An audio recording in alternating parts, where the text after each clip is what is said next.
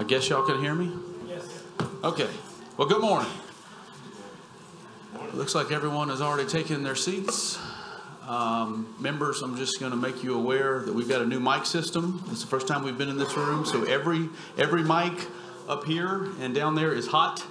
So just be mindful of the things that you are saying.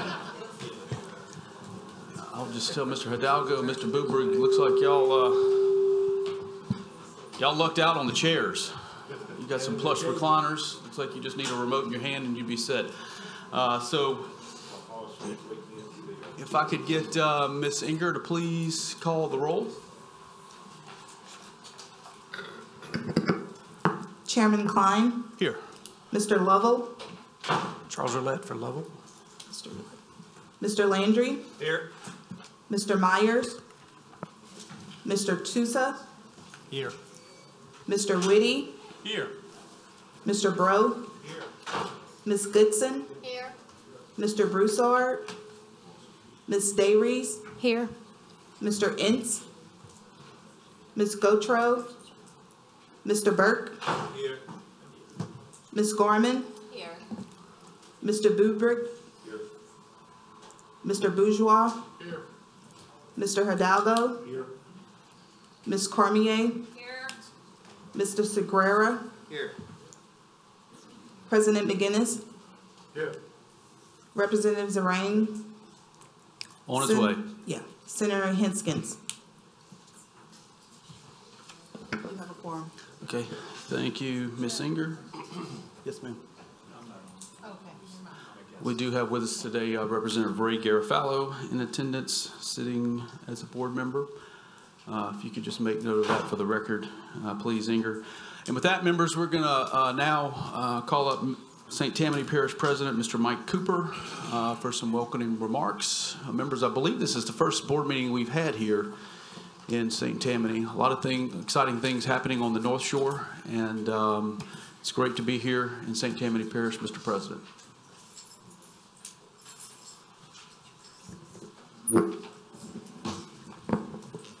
Good morning and welcome, honored board of commissioners for CPRA. Thank you for being here. We're happy to host this monthly meeting of CPRA here at the council chambers in St. Tammany Parish. I want to recognize a few people too. I can't see behind me, so I'm going to have to turn. There are elected officials here representing St. Tammany Parish. I see Representative Mary Duzon, state representative here this morning. Anybody else from the state? I see two ladies in the back. Noble Bates Young, representing State Senator McMath, Patrick McMath. Samantha Bopp, representing U.S. Senator Bill Cassidy. And we have parish council members here this morning. Councilman Jimmy Davis, representing the Lacombe area, and Parish Councilman, I saw him walk in, Jake Airy, representing District 13 in the Slidell area. Are there any other elected officials in here this morning? So, and I want to welcome everybody here. I see familiar faces from all industries, but particularly those interested in coastal restoration and flood protection, not only in our parish, but in our area. So St. Tammany Parish is the fourth largest parish in Louisiana. The 2020 census showed us at 264,570, and we continue to grow. Our sales tax revenue is healthy and continues to grow.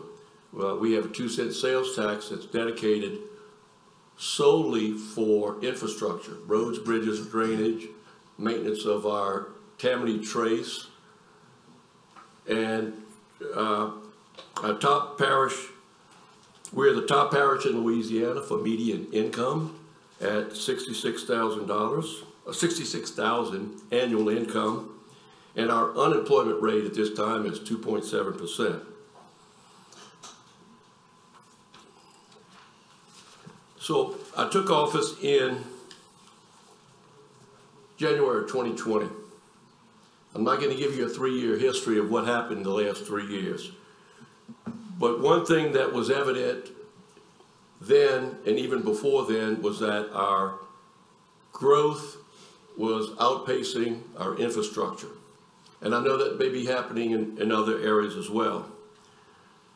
And some attention was given to flood protection and coastal restoration, but we have taken steps to increase that. And I'll shortly turn that over to Randy Pausina to give you an update on the coastal work that we're doing here in St. Tammany Parish. But investing in infrastructure is important. We're investing in roads, bridges, drainage, and public works with new projects and maintenance of existing infrastructure.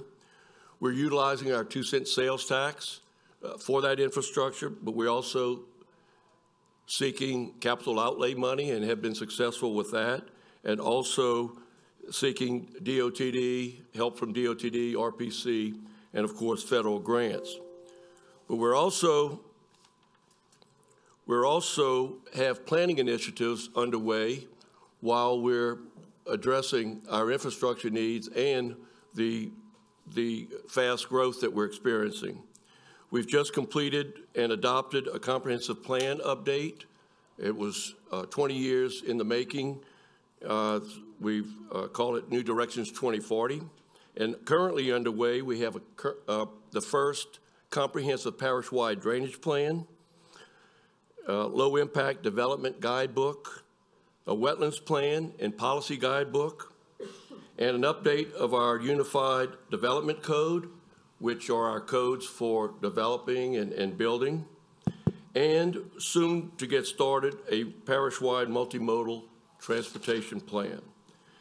We're very proud of the steps that we've taken for infrastructure and planning to address the needs of our citizens. And shortly after taking office, we realized that we had federal funding coming in through GOMESA. And like some of the other parishes, we took advantage of bonding out that annual revenue in 2020 to the tune of $25 million in projects that were identified in the coastal plan, and we prioritize those projects and have many underway at this time. Before I call Randy Pausina up to the stand to give an update on those projects during this welcome, I just want to thank the partnership that we have with CPRA and the participation that you've provided to us, particularly over the last 3 years, Mr. Chairman and board members. It's the help and assistance that you've provided is immeasurable, and we certainly appreciate that. So at this time, I'm going to call our Coastal Protection and, what's your full title? Coastal Protection and Restoration Manager, Randy Pausina, to give an update on some of those GOMESA projects that we have. Thank you very much. Mr. Chairman, Yes, sir. thanks for coming here. I love to hear that this is your first trip here, because when I started here, part of my agenda, so to speak, was we are a coastal parish, and most people don't see St. Tammany as a coastal parish, and we wanted to hit the ground, make a big splash, and get y'all's attention. It looked like it worked. It took 3 years, a little less than 3 years. Thank you for coming. Thank you to all of y'all for coming. So as you know, we have GOMESA Parish, GOMESA money. 3 years ago, we had perhaps I think it was about $3.2 million in the bank. And as President Cooper said, with great vision, he immediately bonded it out. You can't do a whole, $3.2 million is a lot of money. You can't do a whole lot of projects with it. Immediately turned it into over $25 million. I'm going to walk through a bunch of the coastal projects that we've kind of unleashed with all of our partners, the Corps, the St. Tammany Levee District, CPRA, anybody we can work with. Again, we turned our 3.2 into $25 million. We tried to spread our projects all across St. Tammany, east to west, north to south. Here at the foot of the Tchefuncte River, there's a historic lighthouse. We're putting we're going to protect that peninsula with a rock jetty. We also put a jetty out and going to add a dock so people can actually go visit that. Just across the pass, we're going to put a protective breakwater in. If you're familiar with the area, you know there's a big high-use public boat launch at the end of the river there, and this levee will obviously help with storm surge and tidal action, but it also protect those people that are launching, and it'll also provide some protection for the lighthouse because predominantly in this area it's a southeast wind constantly beating up on the south end of Madisonville. And then the next project, all in that same area, the peninsula in the middle of the two green areas, that's actually where the lighthouse is, and we're going to look at doing some marsh nourishment, maybe some terracing, or perhaps sand nourishment in that area to kind of fill in those coves as well. Moving to the east a little bit, we have a partnership with the city of Mandeville, and you can see that's one of the only areas in Mandeville that's not armored, and you can see how the erosion's pushing it back. This is just a little schematic of what the partnership Mandeville is trying to do, and the parish as well, is to do some marsh creation and then put a protective berm out in front. All right, and then of course we have this gem of our other partners, U.S. Fish and Wildlife Service, Big Branch Wildlife Refuge, and oh, I got a pointer there, I forgot about that. You can see this side here takes a beating from that southeast wind. Over here, it actually builds sand. So we're in the midst of a feasibility and design to look at building living shorelines here. Don't put a big up wall. We don't want to put a big wall up to protect the shoreline. We want to do something more in tune with nature. And of course, we can't grow oysters here like they can all over the state, so we have to be creative. So we just finished a feasibility study on that. We're going to design, and we hope to go to construction, do a demonstration, some demonstration freshwater type living shoreline projects real soon. And that's Pensacola. I know the NOAA restoration folks did a really wonderful, if you take the scenic route to Florida and you go through Pensacola, you could, right before you get onto the bridge, you can look over to your right and there's a beautiful living shorelines project there that we're trying to mimic. This is off of E. Niles. We just finished the coastal processes or modeling study to put a breakwater in out in front of E. Niles. If you remember back to Katrina, E. Niles got hit with a lot of debris as the storm left and the water was coming out the lake. So we're hoping if we could put some breakwater out there, it would stop that debris from clobbering E. Niles area. This is just a little schematic. Moving up, you know, with Go Mesa, you can do restoration, protection projects, but you can also do rec use projects. We have 2 boat launches further up on the Pearl that are high use. They access the river, they access saltwater, freshwater fishing, they access recreational boating, and state and federal wildlife refuge areas. But at the mouths of both of these launches, where they enter into the Pearl, they continue to silt in. So for this one, we're going to dredge it out and put some sheet pile. This is the Davis Canal restoration. And then the second one is the Pearl River Navigation Canal, where we're looking at doing the same thing, dig out the end so that the boats can get in and out, particularly in the winter when water's really low, and then put some rocks there to kind of keep the sediment from filling in. Moving right along. Lock 1 is a really beautiful place. If you've never been there, it's the bottom lock of the old Pearl River Diversion Canal or Navigation Canal, and it's a beautiful area. We kind of share with the Fish and Wildlife Service. It has 2 boat launches there that were in need of some upgrades, and the parking as well. So the north launch, which is pictured here, we're putting in a new ramp. It accesses basically a 7-mile recreational lake, that part of the canal. Real high use area. And on the south side, there's a launch as well that we're going to replace and redo some of the parking, and that's the one that leads right out into the Pearl. Extreme high use areas. Salt Bayou Marsh creation, we're looking at, this is a design-only project. It's a big project, a $1.2 million design. I think we're also in cooperation with CPRA for a coastal partnership grant to add some more money to that, and to have this shovel-ready project available. We hope to have that done in the next year as a design, fully shovel-ready to go. And some big money comes along, we'll have a project to go. It's kind of like our Macy's on the block. This will be our big shovel-ready project.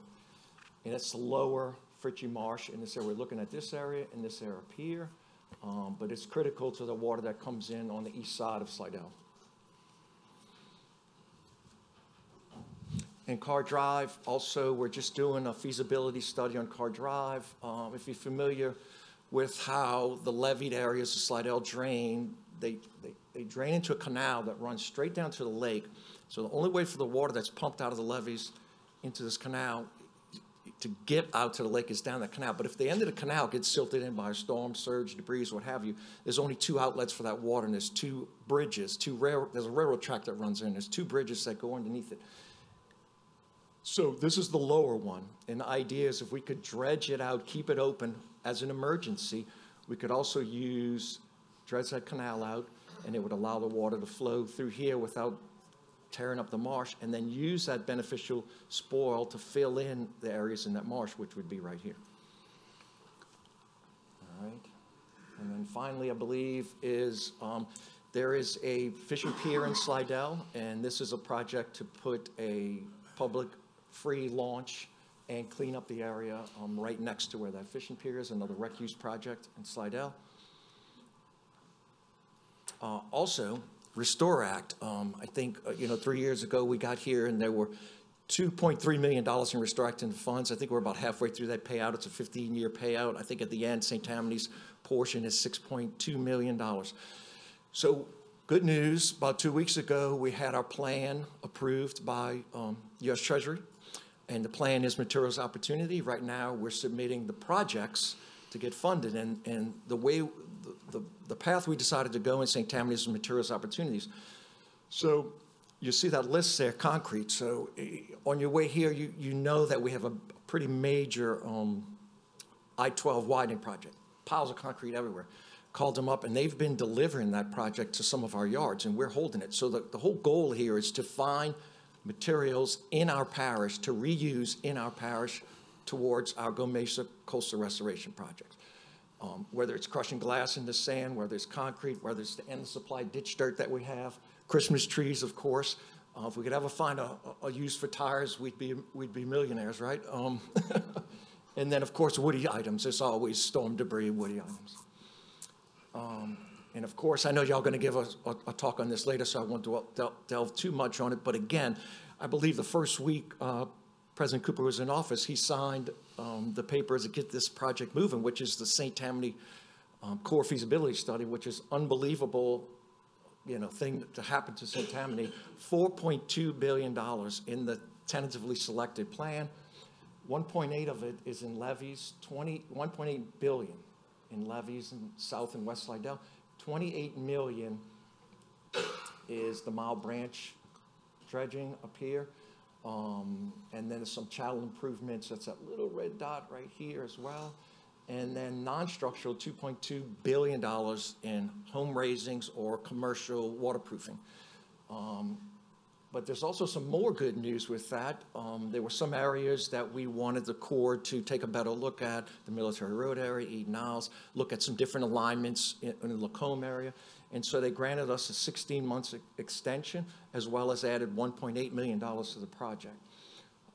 Wonderful, wonderful thing for St. Tammany. And then finally, just several months ago at the RPC, the Regional Planning Commission, President Cooper authored a resolution that is asking the Corps and Congress, CPRA, everybody to take another look at the Lake Pontchartrain Barrier Project. It's been around since the 50s, 60s. It's in the state master plan, and that's all we're basically asking. I think it passed unanimously at the RPC. 2 letters were sent, one to Congress saying, hey, let's restart this project. Let's take a look at it. Also, we sent a letter to UNO, to the PRP at UNO, to possibly get some funding of the $53 million that are line item for Lake Pontchartrain Basin Foundation through the infrastructure bill, and we could start doing some modeling. So this is a project that it's really a no-brainer. It's really complicated and really expensive, but it's a no-brainer. Everybody behind that wall gets treated equally, regardless of what parish, what economic income, or where you live around Lake Pontchartrain. If that wall's up, you're going to be protected. It just makes for redundancy to all the other projects that are already done and all the other levees that are around the lake. We estimate that the damage reduction could be in the order of low, 1.2, $1.4 billion. And of course, it includes flood walls, levees, and gates. No locks this time, just gates, similar to St. Bernard. All right, I think that's all I got. All right, well, thank you very much, Mr. Paulson. It's always great to get an update on how parishes are using their local revenues to invest in projects that are either in the coastal master plan or complementary with or consistent with the master plan. And so there's a lot of great work here. I want to commend you, President Cooper, because I feel that St. Tammany Parish over the last several years has really stepped up its game when it comes to the overall restoration and protection of the North Shore. So you are to be commended for that effort, and thank you again for your hospitality here this morning. So, Thank you all. Yes, Thank you sir. very Thank much. you, Mr. President. All right, members. Well, if we could take a look at the agenda. I don't have any changes to the agenda at this time. I have a motion to approve, a motion by Ms. Gorman, a second by Ms. Cormier to approve the agenda. Any public comment, any objections to that motion? Motion carries. Approval of the minutes. Inger sent those minutes, I believe, yesterday. A motion by Ms. Goodson to approve the minutes, a second by Ms. Cormier. Any public comments? Any objection to the motion? Motion is approved. Any old business or announcements from board members? Okay, moving on to agenda item number 7, a 2022 year in review. Members, this is our last board meeting of the year. Not only is it our last board meeting, members, but we are heading into the final year of this administration. And so I want to begin this presentation by just thanking all of you for your continued service on this board. The work that you have done over the last several years has undoubtedly helped us get to where we are in the coastal program today. And it helps us that work at CPRA. It makes our job a lot easier having a strong and supportive board that we do. So I just want to express my appreciation and thanks to all of you for your continued service. And, from time to time, I think it's important to reflect on where we've come from, where we are as a coastal program, and where we are going. And this has been an incredible, monumental year for the state's coastal program. Members, I just asked you to look at these statistics. And we put these on a lot of the presentations that we do, but sometimes I don't think we truly reflect on what these statistics mean. 70 miles of barrier island restoration since 2007. 70 miles. That's like getting in your car and driving from Baton Rouge, Louisiana to Lacombe, Louisiana. 369 miles of levees have been built or improved since 2007. Get in your car and drive from Baton Rouge to Birmingham, Alabama, just to get your head around that statistic. 55,000 acres of new land has been built or improved, utilizing 190 million cubic yards of material. 190 million cubic yards will fill the New Orleans Superdome 42 times. And over $20 billion has been secured that goes towards the restoration and protection of coastal Louisiana. In this year alone, some of the largest coastal restoration projects, largest marsh creation projects in the history of the state's coastal program are now under construction. The largest number of dredging projects. You've heard Bryn, you've heard me, you've heard other people in CPRA talk about the fact that this is the year of the dredge. Over 60% of the dredges in the Gulf of Mexico fleet are doing coastal restoration work in South Louisiana. Just over 20% of the dredges in the entire fleet of dredges in this country are doing coastal restoration work in South Louisiana. Over $120 million in additional revenue that has been secured with the support of Chairman Zerang, other members of the Louisiana legislature. Representative Dubuchon is here, with the support of the governor. Close to $3 billion in additional federal funding will be coming to fund coastal restoration and hurricane protection projects over the next several years. Many projects that have literally been envisioned for years, members, were completed this past year. And so while we focus on building projects, constructing projects, there's also been a lot of policy accomplishments over the last several years. In June of next year, there will actually be a lease sale in the Gulf of Mexico for wind energy. And that effort has been led by the governor's coastal office in petitioning the Department of Interior, looking at the feasibility of having wind energy produced in the Gulf of Mexico. The state of Louisiana this year passed its first climate action plan, which gets us to net carbon zero by 2050. One of its kind from a deep South state. If you go to Washington, D.C., and you meet with a member of the Biden administration, I guarantee you they will reference this plan. It is incredible how well positioned the state of Louisiana is for IIJA money, for Inflation Reduction Act money, because of the way we are approaching climate resilience and climate adaptation in this state. And it's something that we should all be very proud of.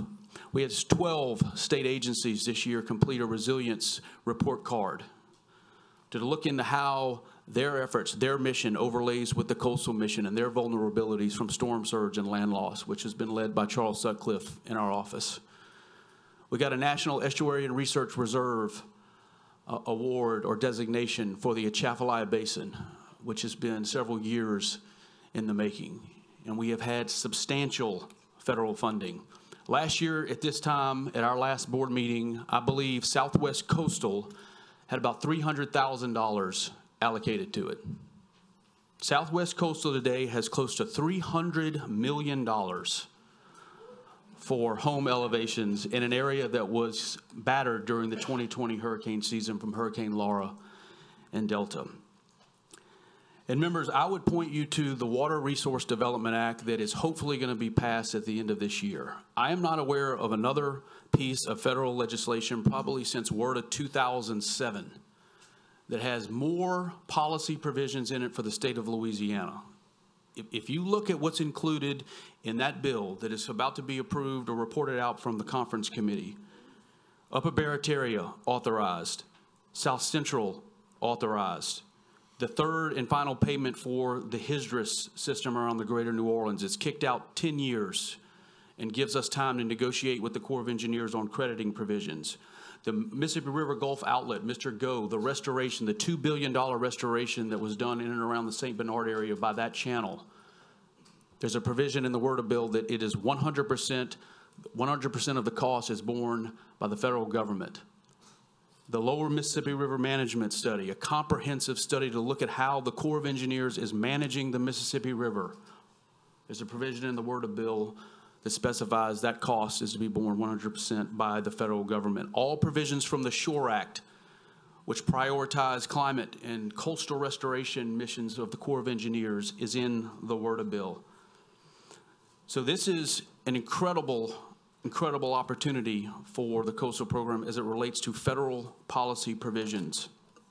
2022 by the numbers, 11 new construction starts, $407 million in total value. 8 projects were completed with a value of about $740 million. 13 additional miles of levees, 28.3 million cubic yards, which benefited close to 4,300 new acres of land. Last year at this time, members, the 5-parish region in south central Louisiana remained very vulnerable to backwater flooding on the Atchafalaya River. Earlier this year, the governor and members of this board, Mr. Hidalgo, who has been a champion of this project, cut the ribbon on the Bayou Chene floodgate. An $80 million investment. Thank God we went to bid when we did on that project because inflation is increasing a lot of our costs, Mr. Hidalgo. But now the parishes of St. Mary, St. Martin, Iberville, Assumption, Terrebonne, and even Lafourche can sleep a little easier or a little better knowing that that floodgate is in place. 2 words, Mr. Hidalgo. You're welcome. The most comprehensive, complex hurricane risk reduction system anywhere in the world was finally completed this year and turned over to the state of Louisiana. The largest civil works program in the history of the United States Army Corps of Engineers. A much different picture on the ground following Hurricane Ida than you saw after Hurricane Katrina. and that investment paid off in the greater New Orleans area. Last year at this time, Ben Marlborough, who you're going to hear from shortly, was still going through the regulatory process to get a new pump station on the ground, which will triple the flow of fresh water heading down Bayou Lafourche and continue to provide about drinking water to 300,000 residents in the Bayou region. Morganza to the Gulf. Significant federal funding and significant state and local funding continues to be invested in that project. As a result of the IIJA, $378 million will be going to construct the two massive floodgates on the GIWW, both east and west, and I believe some work on Miners Canal. And so all of the folks in the Bayou region, from Dwayne Bourgeois to Z, other previous members of this board, Reggie Dupree, Gordy Dove, their hard work continues to pay off for Morganza. As all of you know, members, we are approaching a record of decision from the U.S. Army Corps of Engineers on the Mid-Barataria sediment diversion.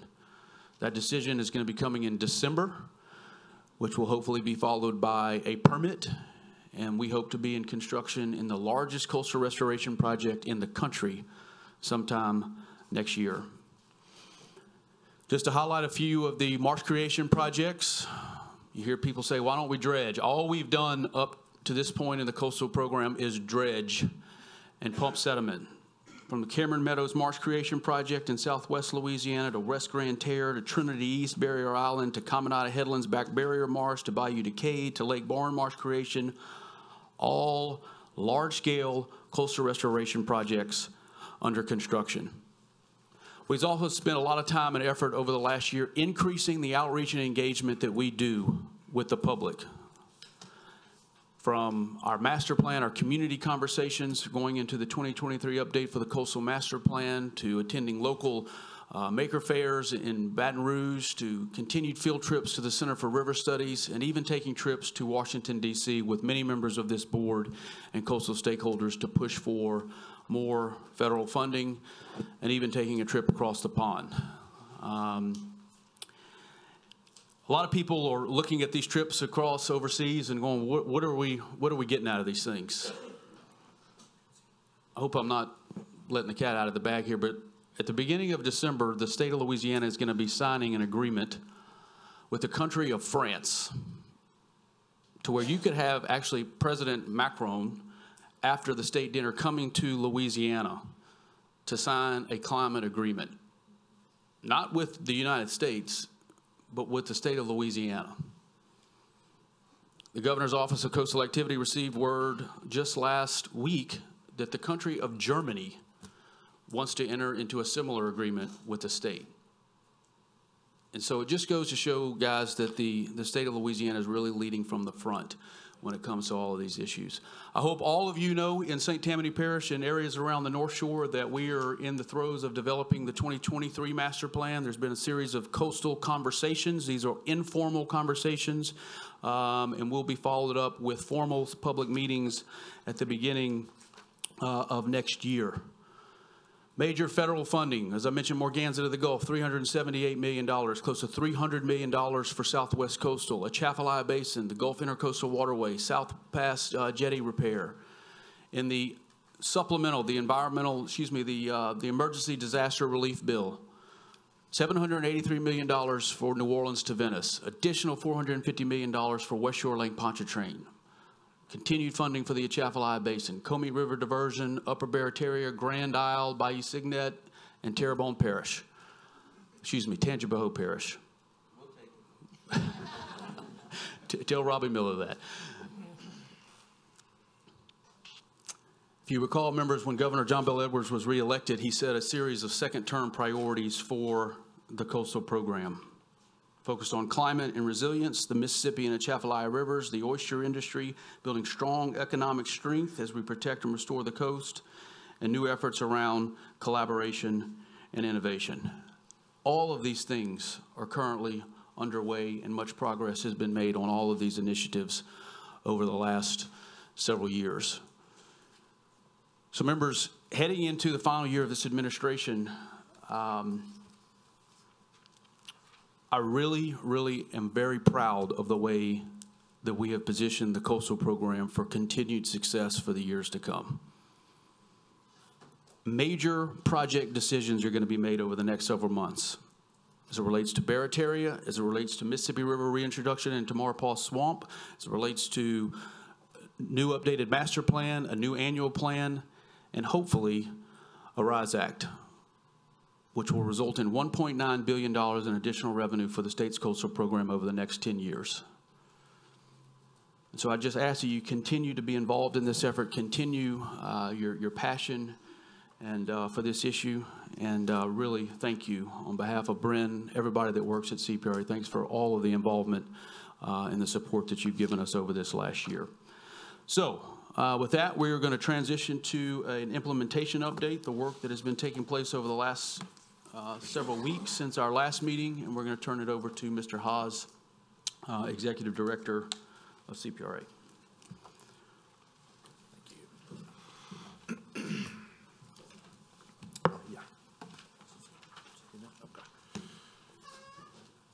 Thank you, Inger. Thank you, Chairman Klein. What a great update, and I would certainly borrow your term in that. Certainly proud of everything that you just presented there, and very happy to acknowledge that none of that could have happened without the support of you all on this board, certainly, and the staff at CPRA and the governor's office as well. So we take a lot of pride in what we do, and are happy to see the successes that we can celebrate together, as Chairman Klein just laid out. So thank you again. Appreciate being here. It's good to be in St. Tammany Parish here on the North Shore. I am going to talk a little bit about, as I do each month, some of the things that have been going on sort of a little more recently with CPRA. So I want to talk with you about the projects that we have currently active. We've got 94 of those in the works right now that are being worked. Constructed. 34 of those are being constructed. Those are projects like the North Lafourche Levee Improvement Projects, Long Point Bayou Marsh Creation Project over in Cameron Parish, and the Henderson Lake Spoil Bank Project, Gapping Project in St. Martin Parish. 57 projects are in engineering and design right now. Those are projects like the Chandeleur Island Restoration Projects, East Bank Sediment Corridor Project, and then 3 projects in planning. Projects like the Lowermost Mississippi River Management Project and the St. Tammany Risk Reduction Project as well. So I want to talk with you a little bit about just a couple that we've completed here recently, some more successes. The first one is the Atchafalaya WMA Campground Project. This is a project that has been completed on the Wax Lake portion of the Atchafalaya WMA. It's property managed and owned by the Louisiana Department of Wildlife and Fisheries, but this is a $4 million project funded through the Natural Resources Damage Assessment pool of funding to improve recreational access to Louisiana's resources that were impacted during the oil spill. It's comprised of about a 1,200-foot long bulkhead. I'll show you some good pictures of that here in just a minute. About an 80-foot jetty was also built along the channel adjacent to the campground there, and then 2 new 40-foot long docks were constructed to provide improved access to the new campground facility. So this gives you an idea of what this area looked like just a few years ago. 2019, I would point out the sort of gray building there. Those are latrine facilities, but you can see sort of how close they are to the water's edge there in a few of those pictures, and you can see the condition of the bank along the edge of the campground there. Happy to report this is what it looks like today. Much improved. You can see that there's a lot more land between where that latrine facility was and the shoreline now. You can see the bulkhead that's been completed. The campground has been regraded, and you can see one of the docks there, a couple of the docks there actually, in this associated with this facility. So happy to report this opened on November 9th, just in time for the West Zone duck season opener. On November 10th, this, if you're not familiar with this area, is one of the premier public access waterfowling areas really in the country, and is very, very heavily used by citizens in Louisiana, and folks come from really all over the country to hunt in this area. So much improved facilities they will have found for the opening day of duck season recently and into the years to come. So this project created about 30 jobs, 30 non-governmental jobs. Happy to report that the company's working on this, All South Consulting and Engineering, is headquartered in Metairie, Louisiana, Berry Brothers in Berwick, and APS in Baton Rouge. So all Louisiana-based companies were involved in this. And again, I'd like to mention and thank the Department of Wildlife and Fisheries for their partnership in getting this project completed. Next project I want to mention is in the same vicinity in St. Mary Parish, and it's the Yoakley Levee Extension Project. So this is an area near an industrial facility called Metal Shark, which is a marine or boat building fabrication facility along the Sharonton Canal. And so this project raised levees and flood walls to protect this area up to an elevation of about 10.5 feet. This is an area where a lot of flood fighting has occurred in recent hurricane seasons of 2020 primarily, and 2019 as well with Hurricane Barry. Total project length here is just about a mile of improved levees and flood walls. And there's kind of an innovative part to this. You may have seen this. Anybody who's been to the Corps of Engineers recently have seen this system deployed or being constructed in their parking lot. And so you see it here as well. This is a situation where you've got, again, an industrial facility here that needs access to the water. A levee or permanent flood wall with gates is not really a feasible solution for this location. But these metal pins and metal braced flood wall system that you see here is a good solution. And so you can see that being built and being put in place and deployed here. So this is something that can be deployed in a matter of hours. Very quickly, obviously, as a hurricane is approaching this area. This Yoakley levee extension, I'm happy to report, actually completes the ring, basically from the Wax Lake outlet that I was talking about earlier to the Sharonton Canal. So there's a much more complete system in that region of the state for hurricane risk reduction than there was before this was completed. I want to talk a little bit about some of the things that have gone on in St. Tammany Parish as well. About $143 million worth of projects have been invested in St. Tammany Parish just in the last 15 years or so. 7 projects have been completed, with another 5 that are being implemented right now. And last year, as Mr. Paulsina alluded to, the legislature reapproved and transferred 3 projects to CPRA that I'll touch on here in just a minute. So some of the highlights of those projects include the Goose Point, Point Platte Marsh Creation Project, the Madisonville Bulkhead Project. That's the facility that Mr. Paulsina referred to that would be behind that jetty along the Tchefuncte River. Very high use, popular area, of course, to access the lake and the river there. The Bayou Bonfouca Marsh Creation Project is another one of those. And then the Middle Pearl River WMA boat launch was completed here recently as well. The other 3 projects that I mentioned that were approved through the legislature this past year include, they're all in the Slidell region, the South Slidell Fritchie Coastal Resilience Project, the Military Road Flood Risk Reduction Project, and the Eden Isle Roadway Infrastructure Project. And so we're working with the parish and the levee districts on getting those projects designed and advanced as well. I want to talk about some upcoming meetings that some of you may be interested in. The first is related to the 2 freshwater diversions in the southeastern portion of the state here, the Carnarvon Interagency Advisory Commission and the Davis Committee, and the Davis Pond Advisory Committee will be meeting on December 13th at 9 and 10:30 a.m. respectively on the UNO campus at the Lindy Boggs Center. So if you're interested in what's going on with those projects, just take note of that and certainly feel free to participate in those meetings. We've got some QIPRA meetings coming up. QIPRA, as you all know, is the Coastal Wetlands Planning, Protection, and Restoration Act. It's really been the bedrock of the restoration program in coastal Louisiana. 2 meetings will be coming up in December and January, on December 8th and January 19th. Both of those will be at the Corps of Engineers at 9:30. This is kind of an important round of meetings. These are the meetings where essentially the projects that have been planned for this entire year will be evaluated and selections will be made as to which projects will move forward to construction over the next years, and which projects will move into engineering and design. So an announcement was recently made by the National Fish and Wildlife Foundation. I want to mention those as well. CPRA was fortunate to receive about $1 million of the almost $5.5 million that was awarded to Louisiana through the NIFWIF America the Beautiful Challenge grant. So this project will put a project that's been long thought of in the central wetlands area near the lower 9th Ward in Orleans Parish, hydrologic and habitat restoration project there. So it'll be designing that. It'll improve about 16,000 acres that will be available for additional partnering opportunities, plantings, other hydrologic restoration, and so forth. So we're happy to have been awarded that, and for that Louisiana continues to be successful in competing for and receiving grants associated with those NIFWIF dollars. I wanted to just mention this as well. We had a very successful volunteer planning event on the West Grand Terre Island. So I've talked with you about the project. We've recently completed it, of course. It was impacted by Hurricane Ida. We went back in. We're able to salvage the project and come out with a quite nice looking project. In fact, I flew over it yesterday. It looks fantastic as of yesterday morning. I'm proud to and thankful for Representative Joe Ogeron, who's the Executive Director of Restore Retreat, and Polly Glover, who many of you know, who's just been a tremendous coastal champion supporter of this program. But they approached me probably about 8 months ago asking about the opportunity to potentially do some plantings on this island to help speed up vegetation on the island, stabilize the sediment and so forth. All of that came to fruition on Saturday morning. They led about 30 volunteers in planting almost 8,500 plugs of smooth cordgrass and black mangroves in one of the fish dips on the backside of that island.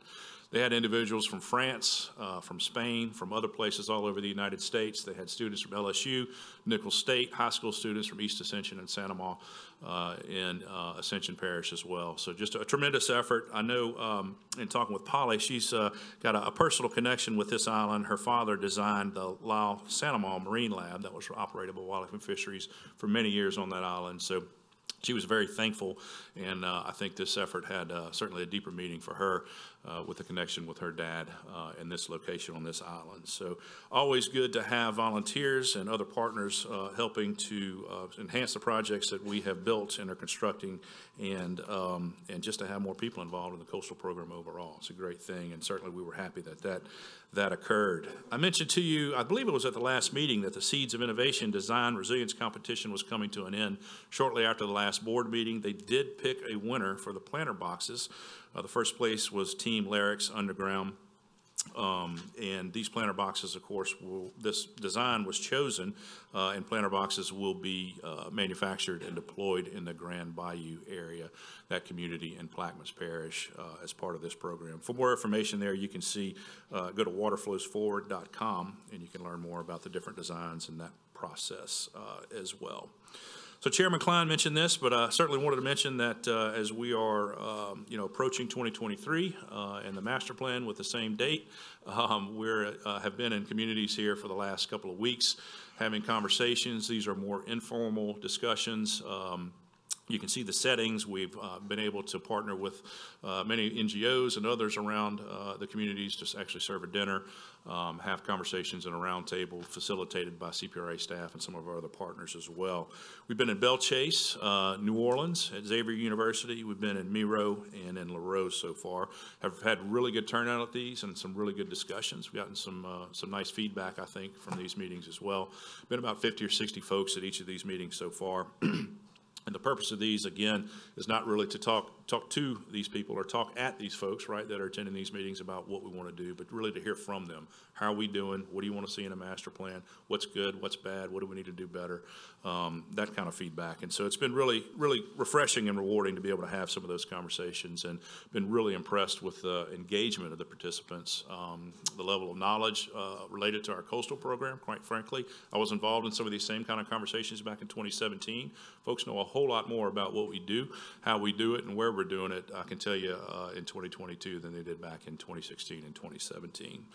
So we'll have a few more of these coming up. We'll be here in St. Tammany Parish through this evening. We have a meeting in Lacombe at the North Shore Technical Community College from 6 to 8 this evening. We'll be in Abbeville tomorrow about midday. We'll be in Gonzales on the 30th, and then we'll have several other meetings that are to be scheduled that will be coming up in December. So that concludes my remarks, Mr. Chairman. Members of the board, hope you got something out of that, and certainly happy to answer any questions that you may have. Okay, thank you, Mr. Haas. Great update. Do we have any questions for Bryn? So Dwayne has a question. So I think they turned all the mics off, so I'm going to hold on one second. Try that. Hey, Brent, on the Yoakley project, maybe you said it, I missed it. What was the funding source? Go Mesa dollars. Go Mesa. Yep. And the particular, about 820 feet of the flood wall construction, who's the manufacturer of the flood wall equipment, do you know? I don't know that. I don't know. Yeah. Certainly I can find out for you. Well, we'll need to circle back. I think there's some good applications for that we have in some areas that's very difficult to work with, and so this is really good innovative solution there. Yeah, good. There are only two places that I'm aware of, at least in coastal Louisiana, again, where that's being used. One is at Yoakley and the other is in the course parking lot. Right, For the I've seen it in MRL. both locations. Yeah. We've got similar structures, but just for gateways, it's compared to a wall. Yeah. I like this idea. Thank you, that's all I had. Yep, I'll find out for you and let you know. Oh, you did? President Cooper says he knows who it is. I met him in the court parking lot last week when I was there. The gentleman came up to me and gave me his card. Well, I'll get with either one of you. All right. All right, thank you. I'm sure Ms. Dayries and probably Director Tingle from GOSEP recalled during, I believe it was Laura, Delta, Ida, all of the various storms, we were getting calls from Mr. Hidalgo, Tim Mott, Brett Island, that area. There's a metal sharp area in there. There's a lot of industrial facilities. So it's just good to have that closure in place. We were throwing HESCO baskets, dumpsters with gravel covered in sand. I mean, you name it at that area. So it is, it's a great comfort to me, and I know the other folks that work in that area and that work in this business to be able to have a more permanent solution and an easier deployed solution there. So, is there time again for thank you? There's always time for thank yous, Mr. Hidalgo. But Question time, but thank you. And by the way, Miller Engineering probably could help you, to access that product. Yep, we'll track that down and get it to you, Dwayne. okay. Any other questions for Brim? Ms. Cormier, let me do a count here. Try that. Thank you, Bren. What about that? Thank you, Bren, for your presentation. I have a question as well on the Yorkley level extension. You may have said it, I may not have heard it. Is it a permanent structure that will be there permanently, or do they remove it after they need it? About roughly 4,000 feet of levee was constructed, but a little less than 1,000 feet, about 850 feet, I believe, of that metal wall can be deployed. And so there are pins that can be deployed and set in foundations, essentially, and then you saw the crossbars or the cross members being slid into those pins. So those are removed and are not there typically. Obviously, if a hurricane is approaching, you can set the pins, slide the cross members in there, and you have a flood wall, almost instant flood wall. So it can be deployed again in a matter of about 5 or 6 hours. Great, that's greatness. Also, I just want to compliment y'all on the community conversations. This is an idea we started in Southwest Louisiana many, many years ago, and I thought it was really important that we just sat around and talked about community issues, and to see it today as what it's evolved into.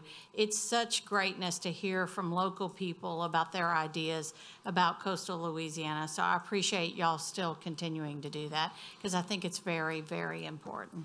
It's been a really, thank you for that, Ms. Cormier, first. And I would just say that it's been very rewarding to see kind of the progression from the 2017 plan that I was certainly involved in, and seeing where we are today. And again, kind of just the level of engagement, the understanding of what we do, and just the more in-depth conversation we've been able to have, because of people are just more aware of what we do and how we do it. So And I can remember when we started, and it was a more us against them thing, and now it's more of a we're all going to work together and Sure. solve this problem. Yep. And so that level of communication and openness that you guys had, and your willingness to change your mind about rocket in Southwest Louisiana, and to really listen to some of the people that have lived there.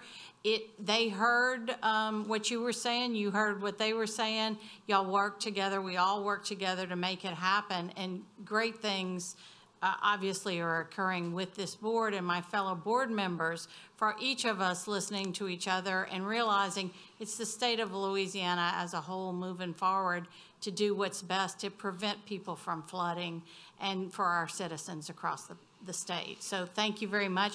Now we just need to all work really hard on getting our northern Louisiana neighbors to understand what we're doing down here, so that they will support us in a constitutional millage to include all levy boards. So that's our next big job. So thank you. Thank you. Ms. Cormier, we're going to North Louisiana on November 28th, 9th. If you would like to tag along for that, you can take your rocket mission up to North Louisiana. Yes, I'll be happy to. Send me an email. I do appreciate your comments, though, Ms. Cormier. You know, I remember the public meetings for 2012 master plan, and so does Z. Those were, let's just say, a different ballgame compared to where we are now in the conversations and the relationships that have been developed. And I really, quite frankly, the trust, I think, that has been developed between state government and local governments when it comes to this issue. So good reflection, Ms. Cormier. Any other questions for Brim? Okay. Thank you, Mr. Haas. Thank you all. All right, members, moving on to agenda item number 9, we're going to get an update on the St. Tammany feasibility study, which is, I'm guessing, why many of the members of the public from St. Tammany are here today. You heard President Cooper mention this. You heard Randy Pausina mention this. You heard Mr. Haas. You heard me. Before Amy gets going, I hope that everybody that lives in St. Tammany Parish looks at this as an incredible opportunity. 2 years ago, this wasn't even a thought.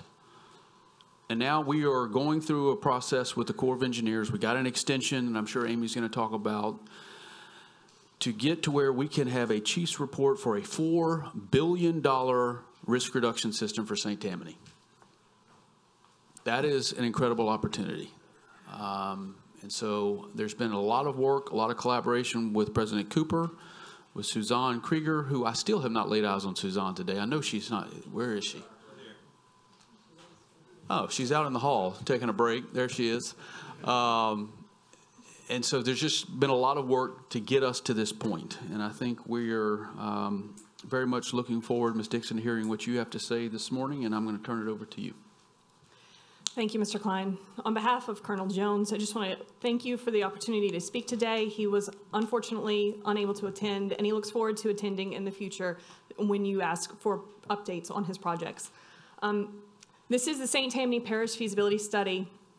I just want to say, President Cooper, to see the projects that you have outlined, many of them, at least 3, that Mr. Pausina presented, were part of the initial planning phase in this study. And while the federal government couldn't justify participation in those projects, it's great to see they're being executed by the parish and then with cooperation with the state. So thank you for that. So this project is 33 months of 52. We recently received an exemption, which I'll talk about in a few minutes, but I just want to say thank you again to our non-federal sponsor, CPRA, and also the stakeholders, which are in this room, President Cooper, Ms. Krieger. We've appreciated a great working relationship this far and look forward to continuing that. So initially, our project was authorized under the WIN Act of 2016. We need 2 steps from the federal government to initiate a study. The first is that authorization piece, and then we were authorized in 2016, receiving funding from BB18 in 2018. That authorized us for a 3-by-3 study. So we had 3 years and $3 million to execute a study to reduce flood risk to St. Tammany Parish. We recently received an exemption, which increased our time and cost to focus on that $4 billion effort we identified. Here's our current schedule. You can see we initiated the study in January of 2020. We did go through multiple milestones with our vertical chain through the tentatively selected plan where we identified the features that we would like to see in the execution of the chief's report, and we had that agency decision milestone in August of 21 where the Corps endorsed our plan moving forward. That exemption was requested the following month to further analyze components of the plan with a $4 billion investment. We needed to make sure that the feasibility level design on all aspects of the project was up to par and ready to go to chief's report. So we're focused right now on that cost certification. All the details of the project are in the works for cost. We're doing a non-structural plan, which I'll talk about in a second. We had to optimize that as well. And then we're focused on those community outreach aspects as we move forward. You'll see that public review in July of next year. We welcome all members of the public, all stakeholders to make comments on the plan, and we'll incorporate those as we move to Chief's report in 2024. $4 billion is a great investment for this parish. I'm a lifelong resident. To see the community and the impacts that this could have on the community is a great relief to myself and hopefully the rest of the members of the community involved. I know President Cooper is extremely excited about it. I'm going to start with the purple dots you see. That is the non-structural plan. It is about half of the $4 billion plan. Initially, we had identified 8,500 structures in the 50-year floodplain for the parish. Those 8,500 structures would make this project one of the top 5 in the USACE enterprise for non-structural plans. It is a very large and robust community that will be raised or flood-proofed out of the 100-year floodplain. For those of us that are impacted by frequent flooding, I would say that's a very big investment and a very big deal. Many communities, in coordination with the parish, when you look at non-structural, there's usually a cost issue for people to participate. Even with grant programs, citizens still have to come up with a cost share. This would be a federal project and executed with CPRA, hopefully at no cost to the homeowner.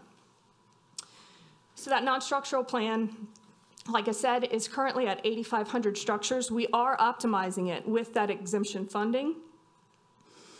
We anticipate the number of structures changing as we look at flood source.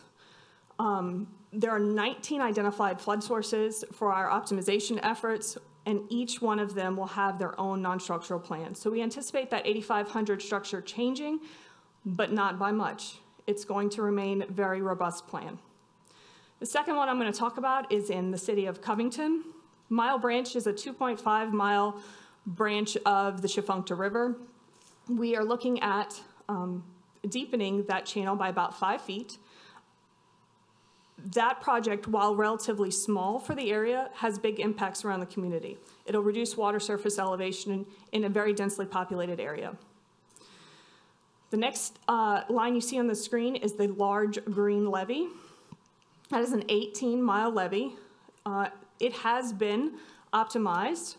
It went from 16 miles up to 18 as we plan for the future horizon of that levee. So in 2082, it will need to be 18 miles long and at some places 21 feet high. That will reduce the flood risk to a large expanse of Slidell and Western Slidell. And with $2 billion of estimated cost, it is a huge chunk, just like that non-structural, of our plan. We do sit at a healthy benefit to cost ratio of 1.8. That is one of the federal guidelines for us. We do have to sit above unity or above a benefit cost ratio of 1, and that BCR is a healthy one for future authorization and funding. So I'll wrap up. Brief update. We did kick off our study in January of 20, but you can see we've executed all of our major milestones, all of our decision points. We are really focused on that feasibility level design and making sure that the levee, the non-structural plan, and Mile Branch channel improvements are situated to move forward and obtain authorization in May of 2024. Once again, we'll have public review, which we will welcome the public to comment on our plan. We'll have public meetings then, and we'll also have some environmental justice outreach meetings prior to July. All of that information will be available on our website, and we'll make announcements in the paper, Facebook, and with partnership with CPRA, I'm sure we'll have some shared outlets. I think Mr. Klein reiterated the point that this is a big effort for St. Tammany Parish. In May of 24, that Chief's report, we are positioned to be in WRDA of 24 for authorization and potential funding. So we're moving forward with a large plan to hopefully reduce the risk to 15,000 or more structures in St. Tammany Parish. Thank you. Okay, thank you, Ms. Dixon, for that update. Just one question or one point that I would ask for you to clarify or discuss a little further. And you mentioned a BCR of 1.8 for this project. And so that is based upon things that the Corps of Engineers currently has in perhaps the TSP. And so can you talk a little bit about how the BCR would potentially impact a finalized chief's report or subsequent authorization or subsequent funding? Sure. And so, but then also, I think it's important, while you said 1.8 BCR is a healthy BCR for authorization and funding, if other elements that were asked to be looked at were included, it could throw the BCR off to where it would make it less competitive for funding. Correct. And so I just ask you to discuss that a little bit more. So there's been a lot of interest in St. Tammany Parish about asking for the Corps to look at different alignments, different pieces to include in this. And you have agreed to do that by granting the extension. I believe your extension is through January of 24. What I don't want to see happen is for us to include things in this tentatively selected plan that could then potentially throw off the BCR to where we are back at ground zero when it comes to an authorization and funding. So can you just talk a little bit more about that, if you could, please? Sure.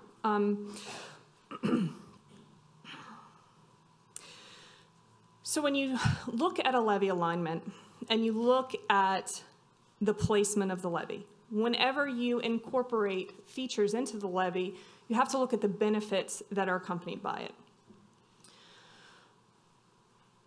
While the Slidell levee would reduce flood risk as a whole to the majority of Slidell, we could potentially shift that levee alignment around and include more structures.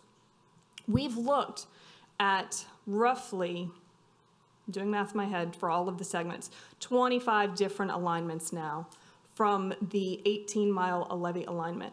We've tried to pull in as much of the community as possible, incorporating all of the homes that are in the area and left out. I say left out, we'll come back to that in a second, but without the justification of benefits achieved, we cannot justify an increased cost. The levee alignment is extremely expensive, as we all know. However, you can incorporate planned homes that are left out or structures left out through that non-structural plan. So you'll see on the outside of that levee, those purple dots. Much of the community of Slidell is going to be raised. However, not enough benefits are accrued to incorporate them in the levee alignment. That structural raising will get that home and their contents out of the floodplain for a 100-year flood. And we'll accrue benefits in that direction rather than incorporation into the levee alignment. Now, if we were to move the levee and the BCR would go down, like I said, we need above 1, and we did the math for many of the alignments, and it did not equate to an above 1 calculation. One of our chiefs will tell us every meeting we have, usually close to 2.0, will get you the funding that you need to construct. So while 1 is passable, 2 is preferred. Did that answer your question? It did. Okay. Ms. Cormier, I know Ms. Cormier is about to hit the mic button because Southwest Coastal is at a 5 There you go. BCR. So just for a competitiveness standpoint, Southwest Coastal is, I think, very attractive for a funding standpoint. That's helpful, Amy. I mean, everybody, when we go through these studies, these feasibility studies of getting to a TSP, you know, everybody has what they call a Cadillac version, or what I call a Cadillac version. If everybody gets what they want in the plan. But that could then throw off the BCR to where, and I guess one of the questions that I keep asking to our legal folks, could a negative BCR impact even getting to a chief's report? Yeah, And Yes. that is something that I don't want to see happen. yeah. We won't go to chief's report with a negative BCR.